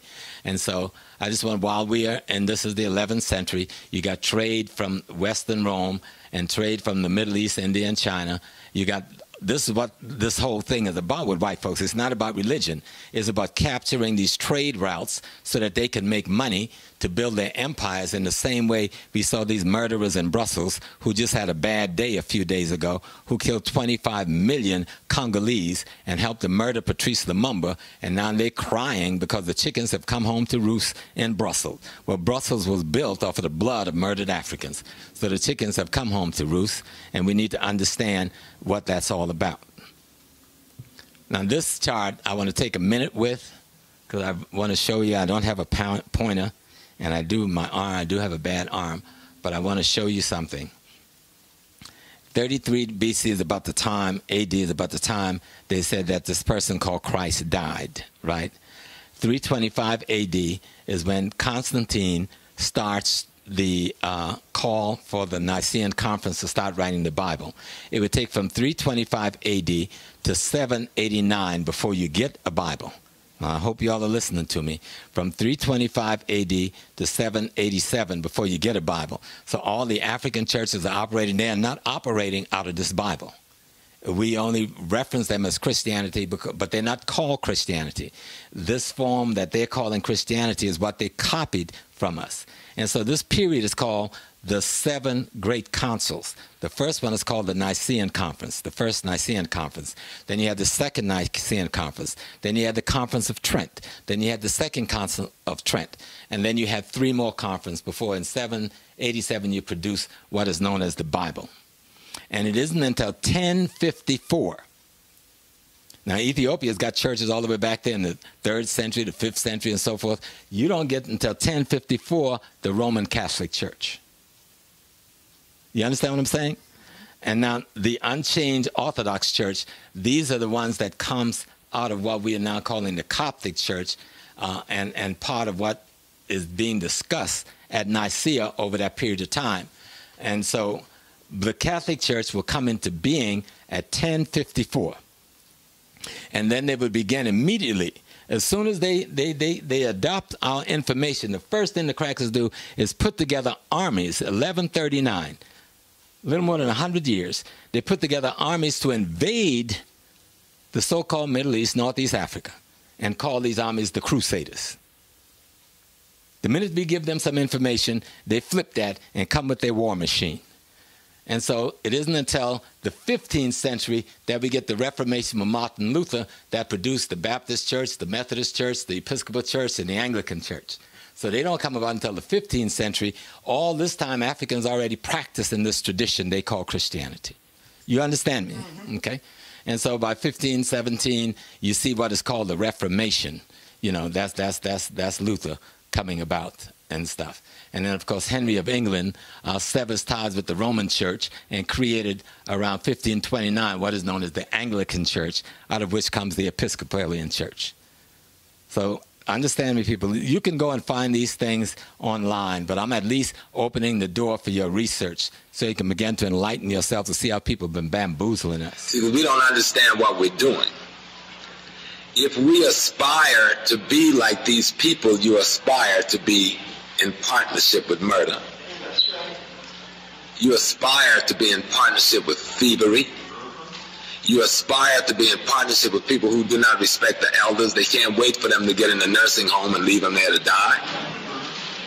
You aspire to be in partnership with people who feel that their children isn't worth nothing to them other than what they could produce for them.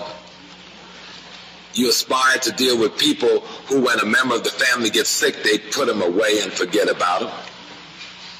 You aspire to be with people who would go to any length to take the raw material, the land, the labor of another person without thinking a second thought. If we keep on the course that we started on with the so-called civil rights movement,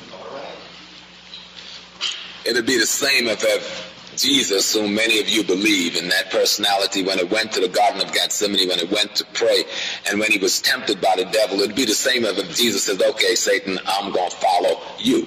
I'm going to integrate with you, Satan. I'm going to become a partner with you in your deeds so that everything will be all right, and I don't have to have the hardship that comes with opposing what you're about. See, most of us, I got no problem with people who say they are Christians if they are doing what Christ did. I have no problem with people who say they're Muslim if they're doing what Muhammad did. I have no problem with people who say they're Israelite, Hebrews, or Jews if they're doing what the Maccabee family did. I got a problem with hypocrisy even if it's out of ignorance. And that's where we're at. There's no reason for the second largest group. Do you realize that the African Americans is second in size only to the white Anglo-Saxon Protestant in the United States? Do y'all realize that? They keep calling us a minority. Everybody else is a minority except us and the white Anglo-Saxon Protestant. And we are only a minority to the white Anglo-Saxon Protestant, maybe. Maybe. Because his ranks is so filled now with Jews and Catholics and Poles and everything else, he lost his white Anglo-Saxon Protestantness a long time ago. We may well be singularly the largest ethnic group in America. But we have accepted our enemies calling us minorities, and we have accepted acting out the role of some weak, wimpy minority. Even though we spend as a community nearly $400 billion a year, making us the 6th or 5th largest nation in the world economically, and don't have a damn thing to show for it. Except some clothes which we got to discard in a few years to buy more, or a raggedy piece of an automobile which you could have done well just to have kept the last one and keep it in running shape, or a bunch of cheap furniture that you're going to exchange 4 and 5 times in your lifetime in the same living room and dining room because you forgot what the furniture was for. You thought it was there for people to look at and not there to be used in a certain way. This is not just Philly. This is all of African America I'm talking about.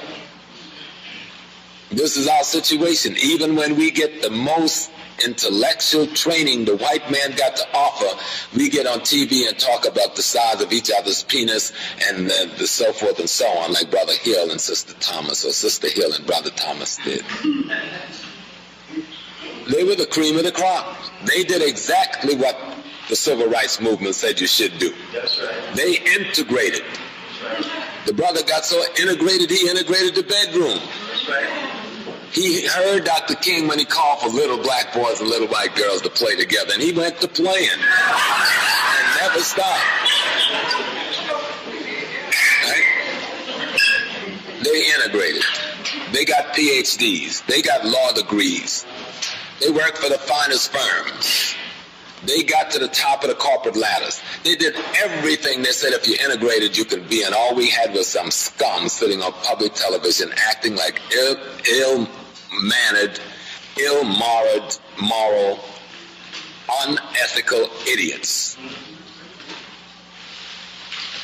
That's what we had. Instead of having some proud, strong-backed, clear, African-thinking people, we ended up with the best of the crop. And see, you can't put Thomas down and say he was conservative. I'm one of the most conservative people you're going to run into. I'm very conservative. I don't understand what people mean when they say you're conservative, you're liberal. I'm a conservative. Any African who isn't a conservative is a fool. What is it you got to be liberal about or to be liberal with? You've been liberal with your freedom, giving it to the Jews. Jews own you. You've been liberal with your property. The Jews done bought it from you or stole it from you. You've been liberal with the best of your male crop. The Jewish women got them. You've been liberal with the best of your female crop. The Jewish men got them too. We've been liberal with everything, and that's why we're in the situation we're in. We better learn how to conserve what's ours. We need to learn how to become very conservative.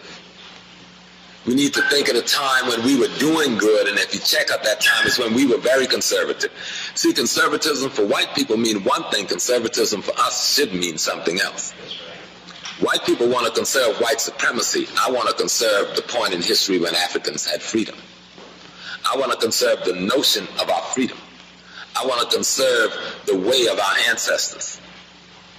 I can't be comfortable talking about Jesus or talking about Muhammad or talking about Moses or any of those things when I know that man is 25 million years old, and I know that paleontology, anthropology, and archaeology puts him in Africa.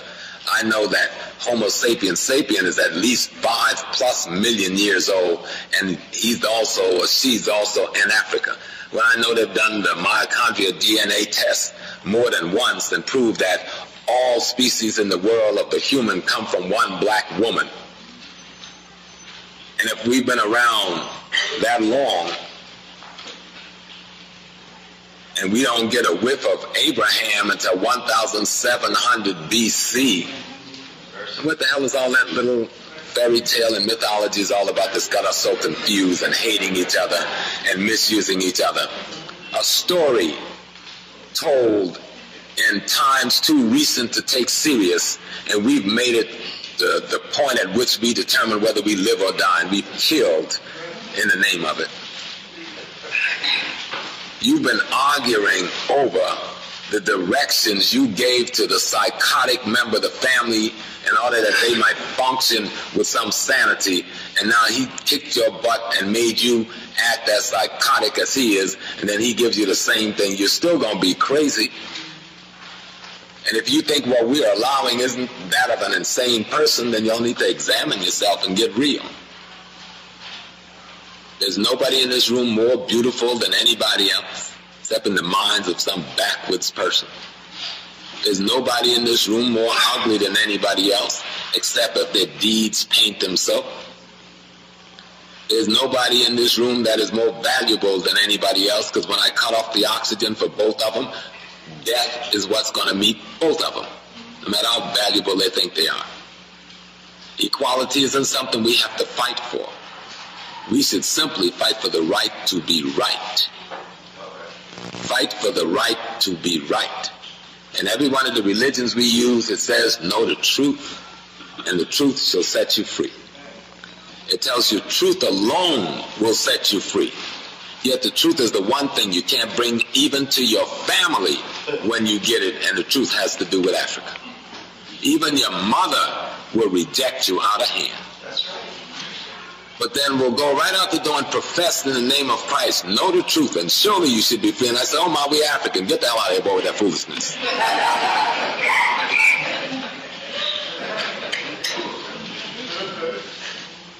They've taught us to just stay and let people keep killing us. Police come in our neighborhood and kill us. We get into church and cry, and oh Lord, not once do we get up and just say, Jesus, give me the strength to kill the son of a bitch. Not once. I've been to enough funerals, not once. They took the best I had. They took my baby, Lord. Okay, go kill the cop. Go kill the cop and see how many babies they won't take no more, because they'll think somebody else mama coming to kill them. But they done made y'all so scared to go before God that y'all want to live forever in this form.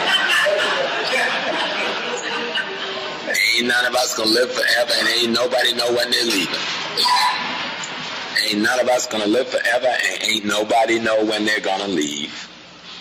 You don't know how you're going to leave, even if you put the bullets and the gun to your head. Even if you took the poison, at best you can guarantee it's gonna cause you some harm. You can't guarantee you won't spend the next 20 years in a coma. You can't guarantee you won't spend the next rest of your life paralyzed. Only thing you know for sure is that we're leaving here. We don't know when we're going to leave or by what means.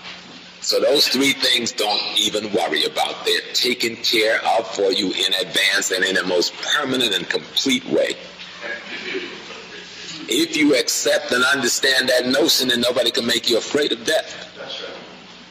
And then you'll understand why Malcolm said the secret to life is to have no fear, and then you'll understand why he walked in that ballroom that day knowing they were going to kill him.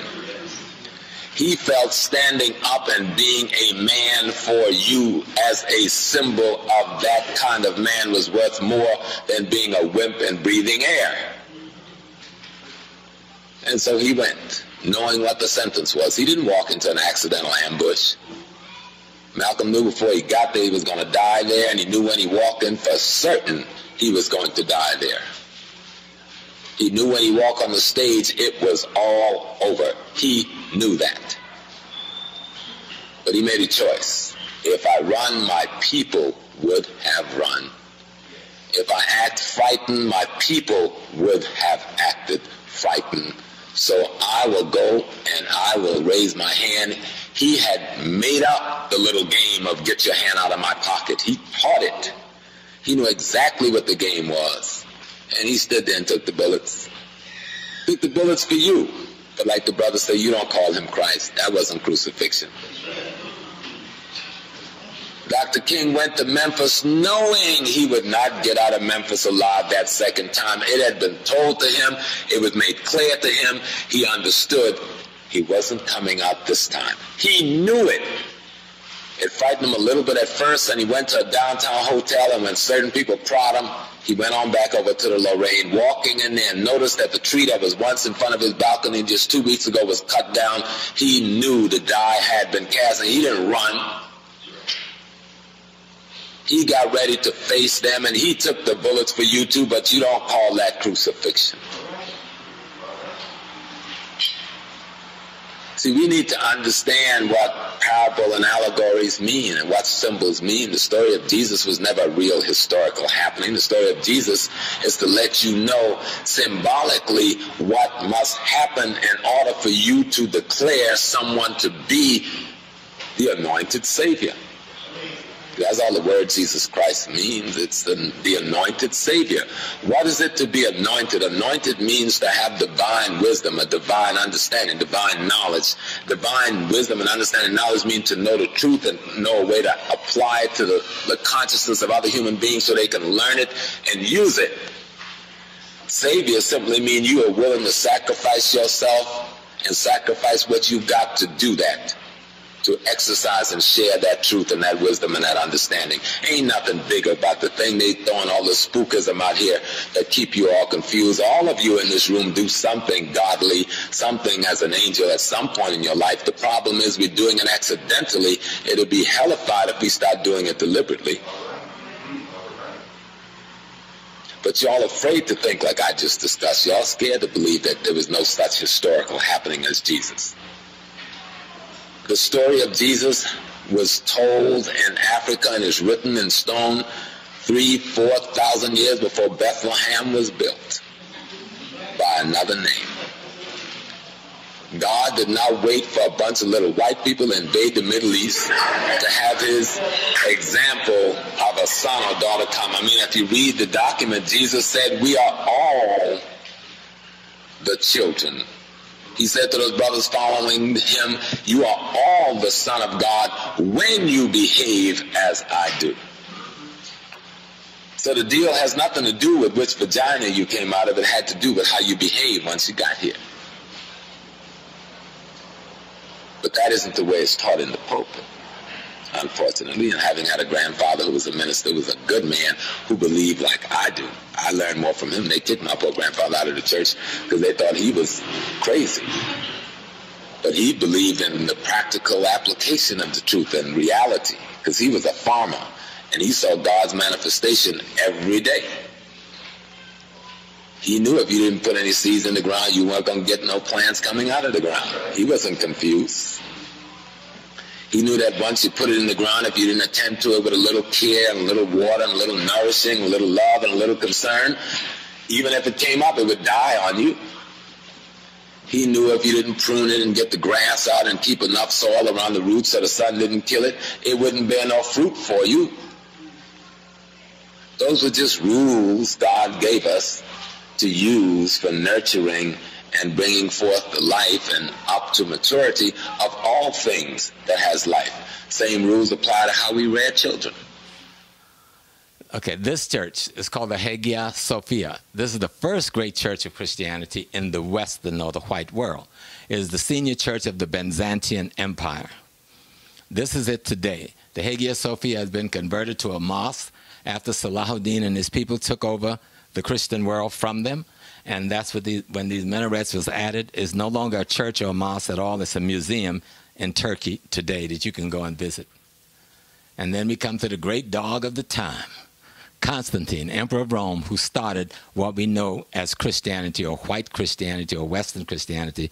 This is the dog that started it, not for the purpose of serving God with all that fantasy that we've been told. He creates this.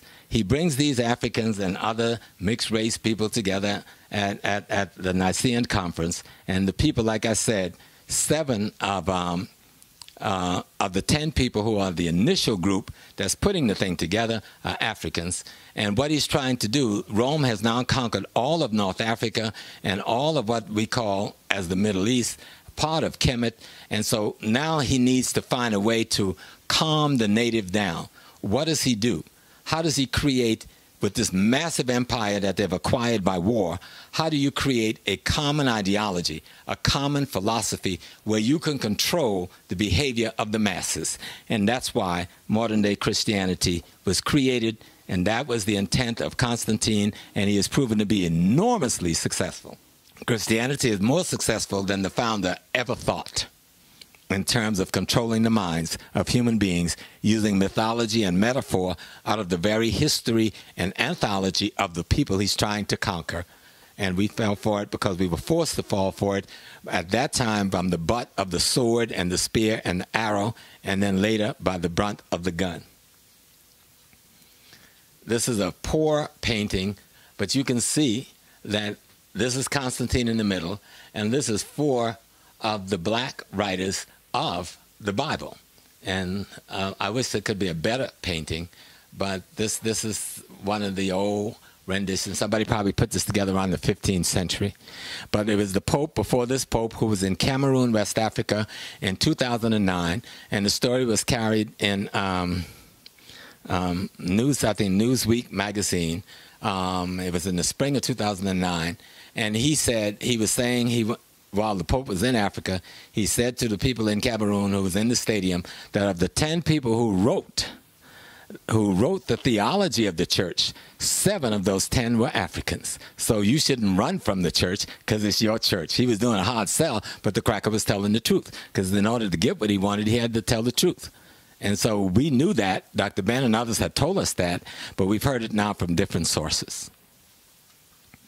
Now, this is the Church of the Holy Sepulchre, built by the Roman Emperor Constantine on the site believed to be Jesus' tomb. Now, this was not the site of no Jesus tomb, because there was nobody named Jesus to have a damn tomb. But his mother went to Jerusalem, and the mother said that she had found the site where Jesus' tomb was. And so he came and built this church, which is this little thing right here. They built the bigger one around it today, but this is the original little temple he built for his mother over what is supposed to be the site of Jesus' tomb. And this is, of course, the Holy of Holies in that space. And of course, this is the Vatican City, headquarters in Rome, and site of the Catholic religion located in Rome. And in the middle of St. Peter's Square is an obelisk, which is stolen from Kemet, from the front of that great temple in Luxor that I showed you earlier. Now, if our religion was so profane and our ways so profane, why is this the centerpiece of St. Peter's Square with a crucifix of their god sitting on top of this African tekanut? You know, but you have to understand, Vatican City is not a church; it is a nation state, and because all land owned by the Catholic Church everywhere in the world is a part of this nation state, Vatican City is the largest nation state in the world. The Pope is an absolute monarch. The cardinals makes up his parliament and his government. The bishops are his ambassadors, and it goes on and on. They have their own armies. That's called the Jesuits. They have their own secret service, which is called the Black Pope, with their own intelligence network. They have their own currency, their own money, and they have their own banking system in Vatican. So you're looking at the Holy Roman Empire still existing today, and is known as the Catholic Church. Another look at St. Peter Basilica. This is the inside of the basilica. This is the Holy of Holies. That's the Holy of Holies from a distance. It's full of things they've stolen from us. And I thought I'd throw this in. This is a statue of St. Peter, the man who was supposed to be working with the teacher that they call Christ. And they got a statue of him, but they got him as a black man with nappy hair. And they change his clothes often on all the holidays. And then this is St. Paul. They got him as a black man with nappy hair. So what else they lying to us about? This is a Christ in the Metropolitan Cathedral in Mexico as a black man. This is the Black Madonna in Barcelona on the left, and the one in Mexico on the right. This is the Black Madonna in Lorraine, Italy, being carried through the streets. And this is the confusion we in. How that happened? Here we are in the Congo carrying some cracker woman around, and the crackers walking around Spain carrying the black woman around. Ain't that deep? Ain't that deep, black folks? You know, but so we just got to study. We got to learn some stuff, see how people play with us, and then try to play us. Uh-oh. They go Pope Francis, kneeling down with the other Pope, praying to the Black Madonna as they exchange power in the Vatican. And now, where they at? Are they in the basement? That's in the basement of the Vatican. And here goes another Pope, the one before this Pope, the one who died, I think this is John, praying to the Black Madonna in the basement. And then here's Pope Benedict at a crowd at the shrine of Our Lady of Czestochowa in Poland, the Black Madonna. Oh, man. And then here's Pope John Paul and Our Lady of Vanity in St. Nicholas Church in Kiev, Ukraine. That's deep.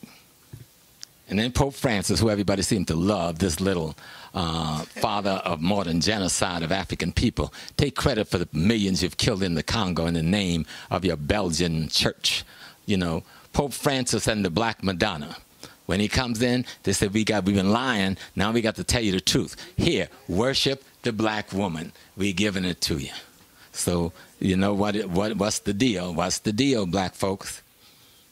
Then and now. Ancient Kemet, ancient Egypt, ancient Ethiopia, and today, the European people today. How our stuff has gone from blackest black over to white. So how do we take our stuff back? Now this is an 18th century painting by a European depicting Mary, Jesus, and Joseph arriving in Egypt during the Sed festival. And the celebration of the birth of the Son of God, Heru, born of Immaculate Conception. So you can see the Egyptians, who they flipped and made the Egyptians white, and then made the servants and the slave black, and then got the Egyptian worshiping Set and Heru, what we would call the Sed festival, which what they call Christmas, but it shows them in the forefront coming in with their new idea with the white mother and the white child and the father. This is what's coming into being, and the African worship of the Black Madonna and Child is going out of being. Tony Browder gave me this photo. I forgot the name of the artist who did it. And as you can see in the background, the great temple at Luxor, you know. But white folks showing you that they know the truth. They know the truth. They know the Black Madonna and Child, and they know the Sed festival, which they call Christmas, is already being worshipped. And here they come with their rendition of it. And they changed the Egyptian from being black folks, make us slaves, and then make the Egyptian white folks. Crackers are deep. Their deception is like rogue. You know, these are mental warriors at the highest level, psychological genocidists. And of course, we got St. Maurice, the patron saint of Germany. They don't tell you about Maurice. You don't get no blacker than Maurice. Again, you got St. Maurice with one of their saints. And so what I've been trying to show you that this thing they call Christianity is just stolen black stuff. The thing they call Judaism is stolen black stuff. It's just fragments from the periphery of your system. The thing they call Islam is fragments from the periphery of your system. A good book, by the way, to look at the Islam piece is called El Jahiz. And you can buy it at Barnes & Nobles. It's called El Jahiz. It's one volume, but in the one volume it has 9 small books. It's written in the 8th century Iraq, and the most important book in there is the book called The Superiority of the Black Race Over the White, written in 8th century Iraq. He talks about the Prophet Muhammad as being black. He talks about the companions of the Prophet being black. He talks about one of the black women who were leading the medical corps of Muhammad's army. You got to read this stuff. Or you can read Ibn Khaldun, Philosophy of History, which is written, I guess Khaldun is writing around the 10th or 11th century in North Africa. And you begin to see how people just stole our stuff and then come back at us in this abusive manner. What the Africans did when they created the symbols that the Romans mistook for the Holy Mother, God and child. It was nothing but a symbol of a man, a woman, and a child. And all the Africans was implying was that all women should be treated like God's mother, and that all men should be treated like God, and that all children should be treated like the child of the gods. This half-wit idiot from Europe came in and saw those statues and saw the writings and thought that one woman, that the statue represented one woman who had a special kind of happening with God. And when you see the statue in Egypt, he knocked the man off, broke the man off. But they're going to tell us about single-parent family and stuff. They create the notion of single-parent family right at the root of their religious understanding, which was a misunderstanding of what we left as a message to the future. Imagine what the world would be like if every man respected every woman like she was the mother of God, and every woman respected every man like he was God, and every man and every woman respected every child like that child was the child of God. You wouldn't even need laws. You wouldn't need police. You wouldn't need government. You wouldn't need all this foolishness that you must only have when morality and ethics and laws have broken down. You don't need these things. And old Lao say, I think chapter 64 in the book of the Tao, he says, when people have laws to govern them, ethics and morals have lost their way in governing them. When you need somebody with a gun on their hip to keep you from being uncivil, then you've lost your ability to be civil. But yet you call your civilization, your society, civilization. How could it be civilized when you got prisons, armies, guns, weapons? That is not civilized. But we bought the term, it's civilized. Y'all want to act civilized. When you're civilized, women don't have to worry about being raped in a civilized social order. Children don't have to worry about going hungry in a civilized social order. Men don't have to worry about being unemployed in a civilized social order. So the African, especially you who came out here today against this weather and after having met your responsibilities to your family today, like going to church and cooking and the things the sisters have to do, because sometimes the brothers think they're going to drop dead if they help her cook on a Sunday or something like that, you know. Yeah, y'all ought to get real about that, you know. Y'all are just something to be fed. If we want our women to be all we know she could be, then we need to stop acting like the white man and stop being supremacist against them. You see? Oh, but I'm not letting the sisters off the hook. If you want your men to be all that they should be, stop treating them like boys and demanding manhood from them. You don't want to stop rearing these little boys even when they get gray hair. You still want to be mamaing them and keeping them little boys. And we understand why. During slavery, that was the best way to keep your child alive. Even after slavery, I remember why my parents sent all of my brothers, they got 18, they had to leave South Carolina. Because they know we was big and some of us thought we were bad and that white man would have killed us. So they beat you down as much as they can to kill that spirit in you, and if they couldn't kill it all, then you had to leave home. Only those ones who could submit could stay down there. So we understand where it comes from, but we got to stop it now. You got to make this man the baddest sucker you can make up. You got to make him the bravest thing you could come up with, even if you have to dream up some brave notions. You have to make him the most fearless thing in the world, no matter how long he lives. Because to live one day as a man is worth living a whole life, as what we see on the street out here. Because that's what the bottom line is. God came in the beginning when we came. And there can be no God without you. See, you got all confused. You thought they could be no you without God.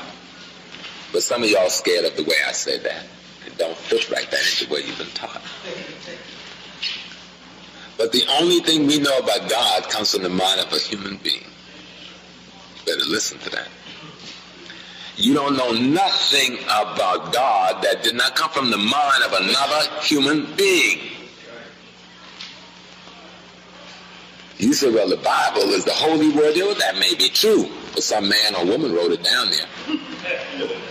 You say the Quran is divine revelation. That's fine, but somebody wrote it on that paper for you to read and call it divine revelation.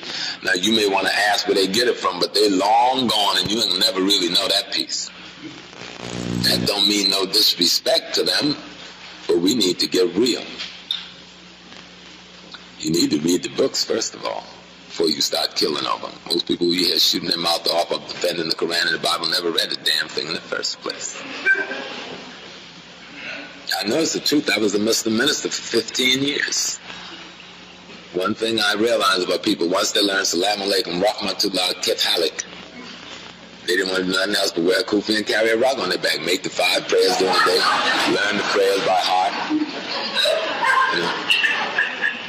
And when I was a teenager in my father's church down in Georgetown, we used to teach catechism and quarterly classes, and everybody just repeat. Who's that? Papa had a thing, you go around the church and he had these pictures set up. So he said, who's that? Jesus and the mother. Who's that? Jesus and the Father. And who's that? Jesus on the cross. And who's that? Jesus last supper, until you get to Jesus risen. And then that was the last one, the whole story in pictures. And past that, nobody was interested in Jesus. That gave you a little high, a little emotional top, on Sunday morning. And you learn a few terms about the Garden of Gethsemane, and Easter we all learn about the Golgotha and the place of the skulls, and we learn that Jesus wept, but we know that Mary went down to the tomb, and then we are told the other Mary went with him, but nobody told us what Magdalena was doing hanging around Jesus so hot and heavy for so long. He ain't told us yet, because everybody's scared to tell the truth, that Jesus had the same desire the rest of us had. You imagine if I was to go down here now and give me a basin and start anointing one of you brothers' wives, y'all would beat the hell out of me. You sure would. You wouldn't go for it. And you're going to tell me that Jesus has this affection, this anointing relationship with this beautiful woman who preachers get up in the pulpit and lie and call a whore and a harlot. And there isn't one word in any Bible anywhere calling Mary Magdalene a whore or a harlot. So why do they insist on telling us she's a whore and a harlot? Only thing that's said in the book is that Jesus cast some demons out the woman. We don't know whether the demon was that she was lying. We don't know whether the demon was that she had a bad cold. We don't know whether the demon was that he didn't go to visit a mother or whatever little bad habit. We assume she was a whore and a harlot. Then Jesus certainly spent a lot of time with that whore and harlot. And when all the brothers who had loved him so had abandoned him, that whore was standing at that tomb with full faith and believed that her man was going to rise again. So this is always beyond the money. But unless we understand Magdalene's role, we miss the whole damn story of Jesus. A very important story. Unless you understand the role of the Mother Mary, the two people that are always going to be with you to the bitter end is that woman you call your wife, whether you're married by law or not, and that woman you call your mama. Almost anybody else in the world will abandon your butt. Even when the dead body comes home, who's going to be the two there dealing with the undertaker? Your brother be saying, well, I ain't got no money, nigga didn't live right, and I didn't do good by me when I was alive. You know what I'm saying? Your brother's in the lodge, so but he ain't paid no dues, and But you know who's gonna be there? that old woman that brought you here gonna say, well, I help all the others, I gotta do something for this one. It's the last thing I'm gonna do, and she gonna get her little money out of her little person. She going to the undertaker, if she ain't got enough money, and say, Mr. So-and-so, you notice my boy here, and if you bury my boy, I'll figure a way to get your money to you. And that undertaker gonna let her do it. And that other lady gonna come and say, yeah, well, he left home all right, but he was my husband. And she gonna be there with a little veil crying over. Just look at it, and if you think I'm kidding, you've been to enough funerals, you know who's sitting up there. Even if the brother treat the sister bad, throw her out on that day. She'll be there with respect to that corpse. So watch those images in the book. Study the thing. Look at it. It's important you learn the lesson the ancestors meant for you to learn, because we are not going to be allowed out of bondage until we go in the way of truth. We are never going to be allowed out of this bondage until we take the right road. We keep slipping off in the wrong path, and hell will be our reward. Until we decided that we're going to be the righteous people, that we're going to act like the righteous people. See, you can only be chosen if you act righteous. And any race can be chosen when they choose to act out the role of righteousness. Then you're the chosen one. Just having celebrations and shouting and carrying on and praying and carrying on, that ain't gonna cut it. You're judged by your deeds, not your words. And when we begin to act out the role of lovers of one another, when we begin to act out the role of respecters for one another, when we begin to act out the role of carers for one another, it's your words. And when we begin to act out the role of lovers of one another, when we begin to act out the role of respecters for one another, when we begin to act out the role of carers for one another, no matter what our situation is, when we can respect the homeless and understand how they got there. But for the grace of God, any one of us could be in any shelter on any corner in a split second from this second. Yet what we do is condemn the unfortunate ones who wasn't as strong as us to make it as long as us. As if it's not going to happen to us. Somewhere, somehow, if it doesn't happen to you, it's going to be your sister, your cousin, your brother, your child, your great-grand, but God will lay that blight at your door. And you're going to have to see it and live with it. No matter how much degrees you got, no matter how much money you got. You look at some of the people that out there in difficulty, they come from pretty well-to-do black families. Grow up in the church. My family was they wasn't no church families like ours. We owned the church. Yet I can't count the junkies. I can't count the crackheads. I can't count the ones that's in and out of jail for not paying child support or for stealing and other things. I can't count the ones who have disrespected the elder people so I feel like killing them. Yes, there are those ones who've kept to the rule. There are the ones like my brother Andrew, who's strong, and just even the boy carried a family on his back all by himself. And then there's his 3 boys who I've never heard a distasteful thing from any of the 3, and they're all men now. And then there's my little sister Fruity, she's strong. But then there's all of that other stuff, and all of y'all got it too. It's not just my family. Every family in this room right now got all them things I just mentioned and more. So we know it's real, but what the brother was saying is that there's a road not taken. The only road we have not taken since we've been in America is the road back to Africa. We've taken every road except the one back to Africa. We tried everything. We've been to yoga and just do and Shango this, and we misunderstood this.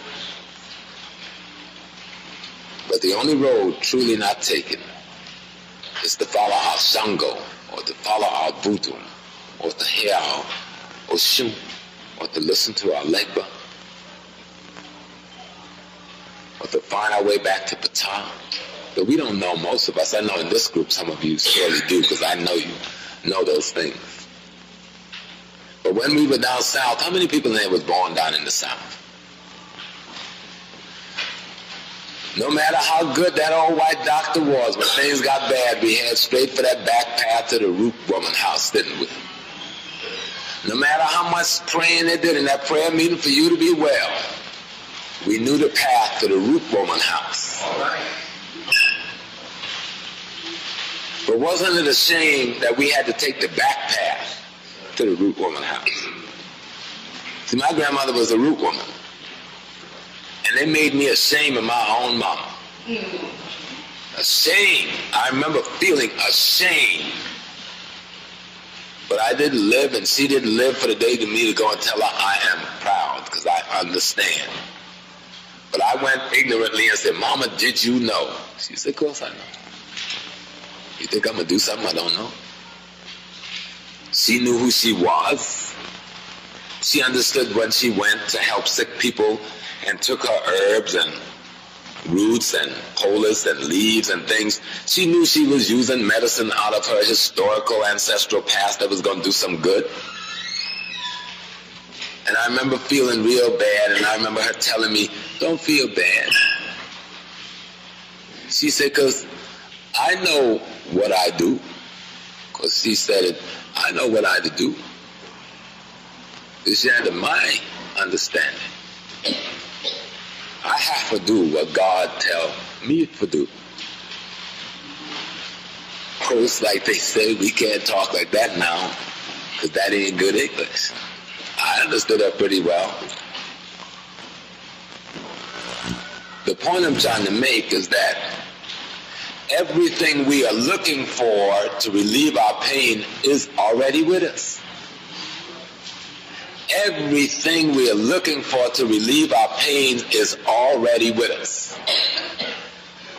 The one thing, everything but one thing, the thing that'll make us common in the things that are with us. And the one thing that'll make us common is an understanding of African history, knowledge, and tradition.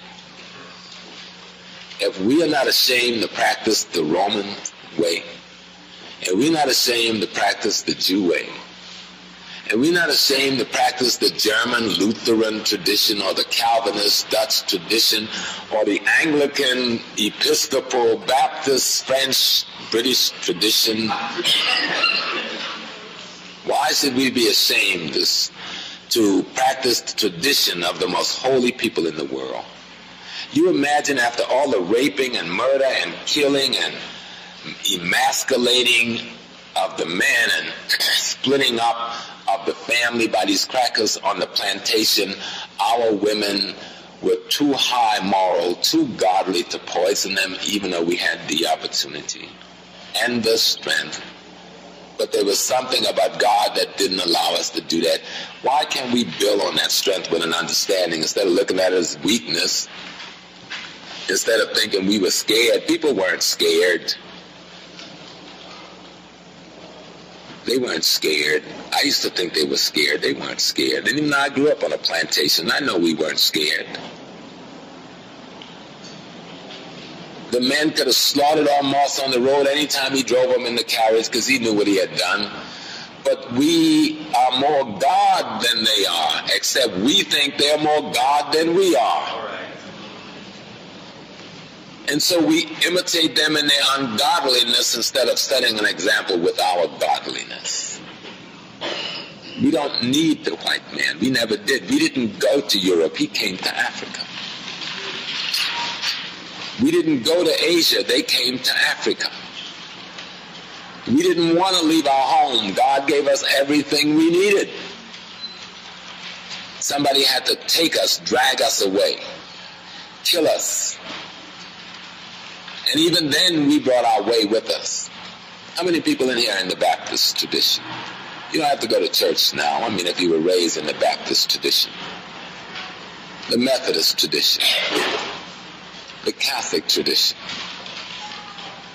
You know, if you go to any of those churches in the white community, and remember, these churches were formed in their culture, you will find one rhythm. Rock of ages, sing for thee. Let me go. That's the basic rhythm. Go to one of our churches. You think it's a rap concert. In the name of the Lord. One must ask, what is different about those two churches? Is it just that we sing good? Fundamentally, we don't sing any better than white people on par. It's just that what we have to sing and how we sing it and the way we want to see it sung is different, and maybe different is better. When you go to the Black Baptist church and you see all that throw down, get down, jump over, and I remember when they used to jump benches in my church. You didn't have a good Sunday unless the sister leaped the bench on too. Some of y'all remember it too. Y'all just think I'm saying it, you know. You didn't have a good church on prayer meeting night unless you saw a couple of sisters get up and tore down and the other sisters formed a circle around them, and they didn't stop it. They just kept their hand from stiffening up by keeping it open, and they just kept her from bumping into this bench, and they let her work it all out. You don't see that in no white church. But you do see that in a Yoruba ceremony. And you do see that in a voodoo ceremony. And you do see that in an Akan ceremony. And you do see that in a Santeria ceremony. And you do see it in a Candomblé ceremony.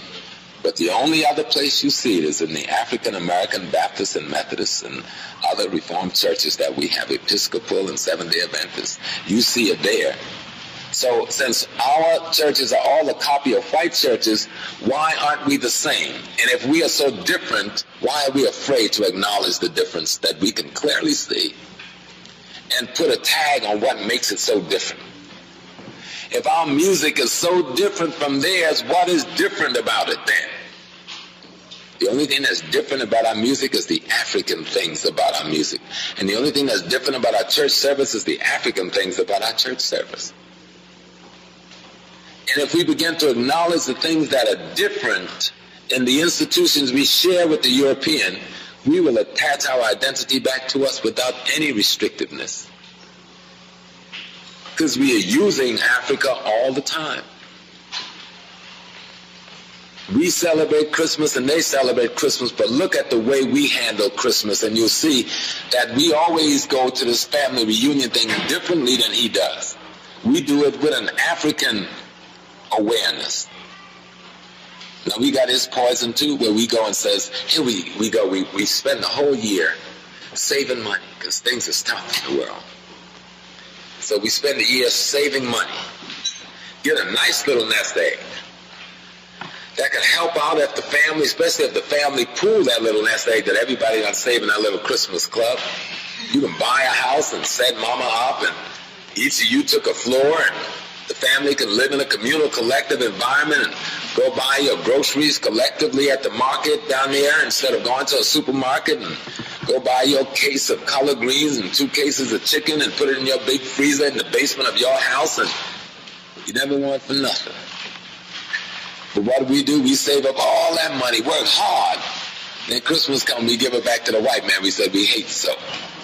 So he could go buy that house, and him and his children and stuff live in there, and then he could buy that freezer, and he can go to the market, get the fresh food, and store it in his house, take care of his family.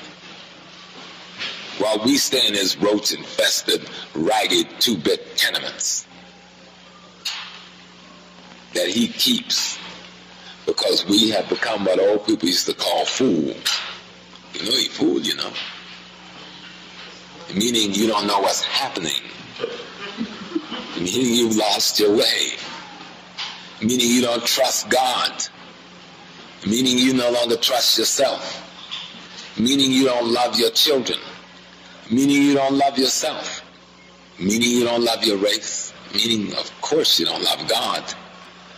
Primarily, all these things exist because we are fundamentally ignorant about what God is. See, because if you love God, you can love yourself, and if you love yourself, you can love others. But you can't love others unless you love yourself, and you can't love yourself unless you love God, and you can't love what you don't know. And so we're caught not knowing God. So when we even paint pictures of God, we paint the reflection of our enemies as pictures of God. When we reach to buy a picture of God, we buy reflections of our enemies as pictures of God. This is an even greater sign that we hate God. We hate God so much we make God look like our enemy and not understand that we're doing that. Everybody know that these people are our enemies. But he's got us so confused that he tells us that you are a racist because you say I hurt you when I hit you over the head with the baseball bat. You go, I don't want to be a racist, and maybe it really didn't hurt that much. You're damn right it hurt. And not only am I racist, come here a minute, let me borrow your pistol and blow his brains out. But you think that would be committing a sin, wouldn't you? But of course, when they came in the garden to get Christ, was Peter not wearing a sword? Now, all this passive stuff, Jesus was a peaceful man. What in the heck was Peter doing wearing that sword? He chopped the centurion ears off, according to the book, right? This is Peter, man. What is Peter doing wearing a sword? If Peter was wearing the sword, the implication is all the rest was wearing swords. But of course, it's also in the book, according to Father Lawrence Lucas. I hadn't had a chance to ask Father, where's that chapter? But I know Lawrence Lucas don't lie. Where on Good Friday, Jesus asked the brothers, Palm Sunday, how much money you have among you? And they tell Jesus how much money they have among you, among themselves. And Jesus say, how many weapons, how many swords you have among you? And they told him, and Jesus said, take all the money and go buy as many swords as you can. Then why are we saying the things we are saying? Why are we approaching life in the manner we are approaching life and say we're imitating the master of life when the master had no such approach? The poorer you were, the more downtrodden you were, the closer to you Jesus got. Here we are saying we're Christ-like, and the poorer a person is, the more downtrodden is, the farther away from them we get. I'm using Jesus because that's the symbol of deity that you use. It's nothing but a symbol of deity. For my personal self, I would use Ola to Mary. I would use Lashun, who's my favorite friend. Like, we just partners because I like to jest and I like to josh and I like to tease and I like to trick a little bit and I like to realize how to move people from the crossroads. But at first they have to enjoy the intensity of being at the crossroads. So this is the end of the presentation, but I just wanted to open a door that we can engage in another kind of dialogue. So even with our brothers and sisters who are in the churches, we can approach them in a different way.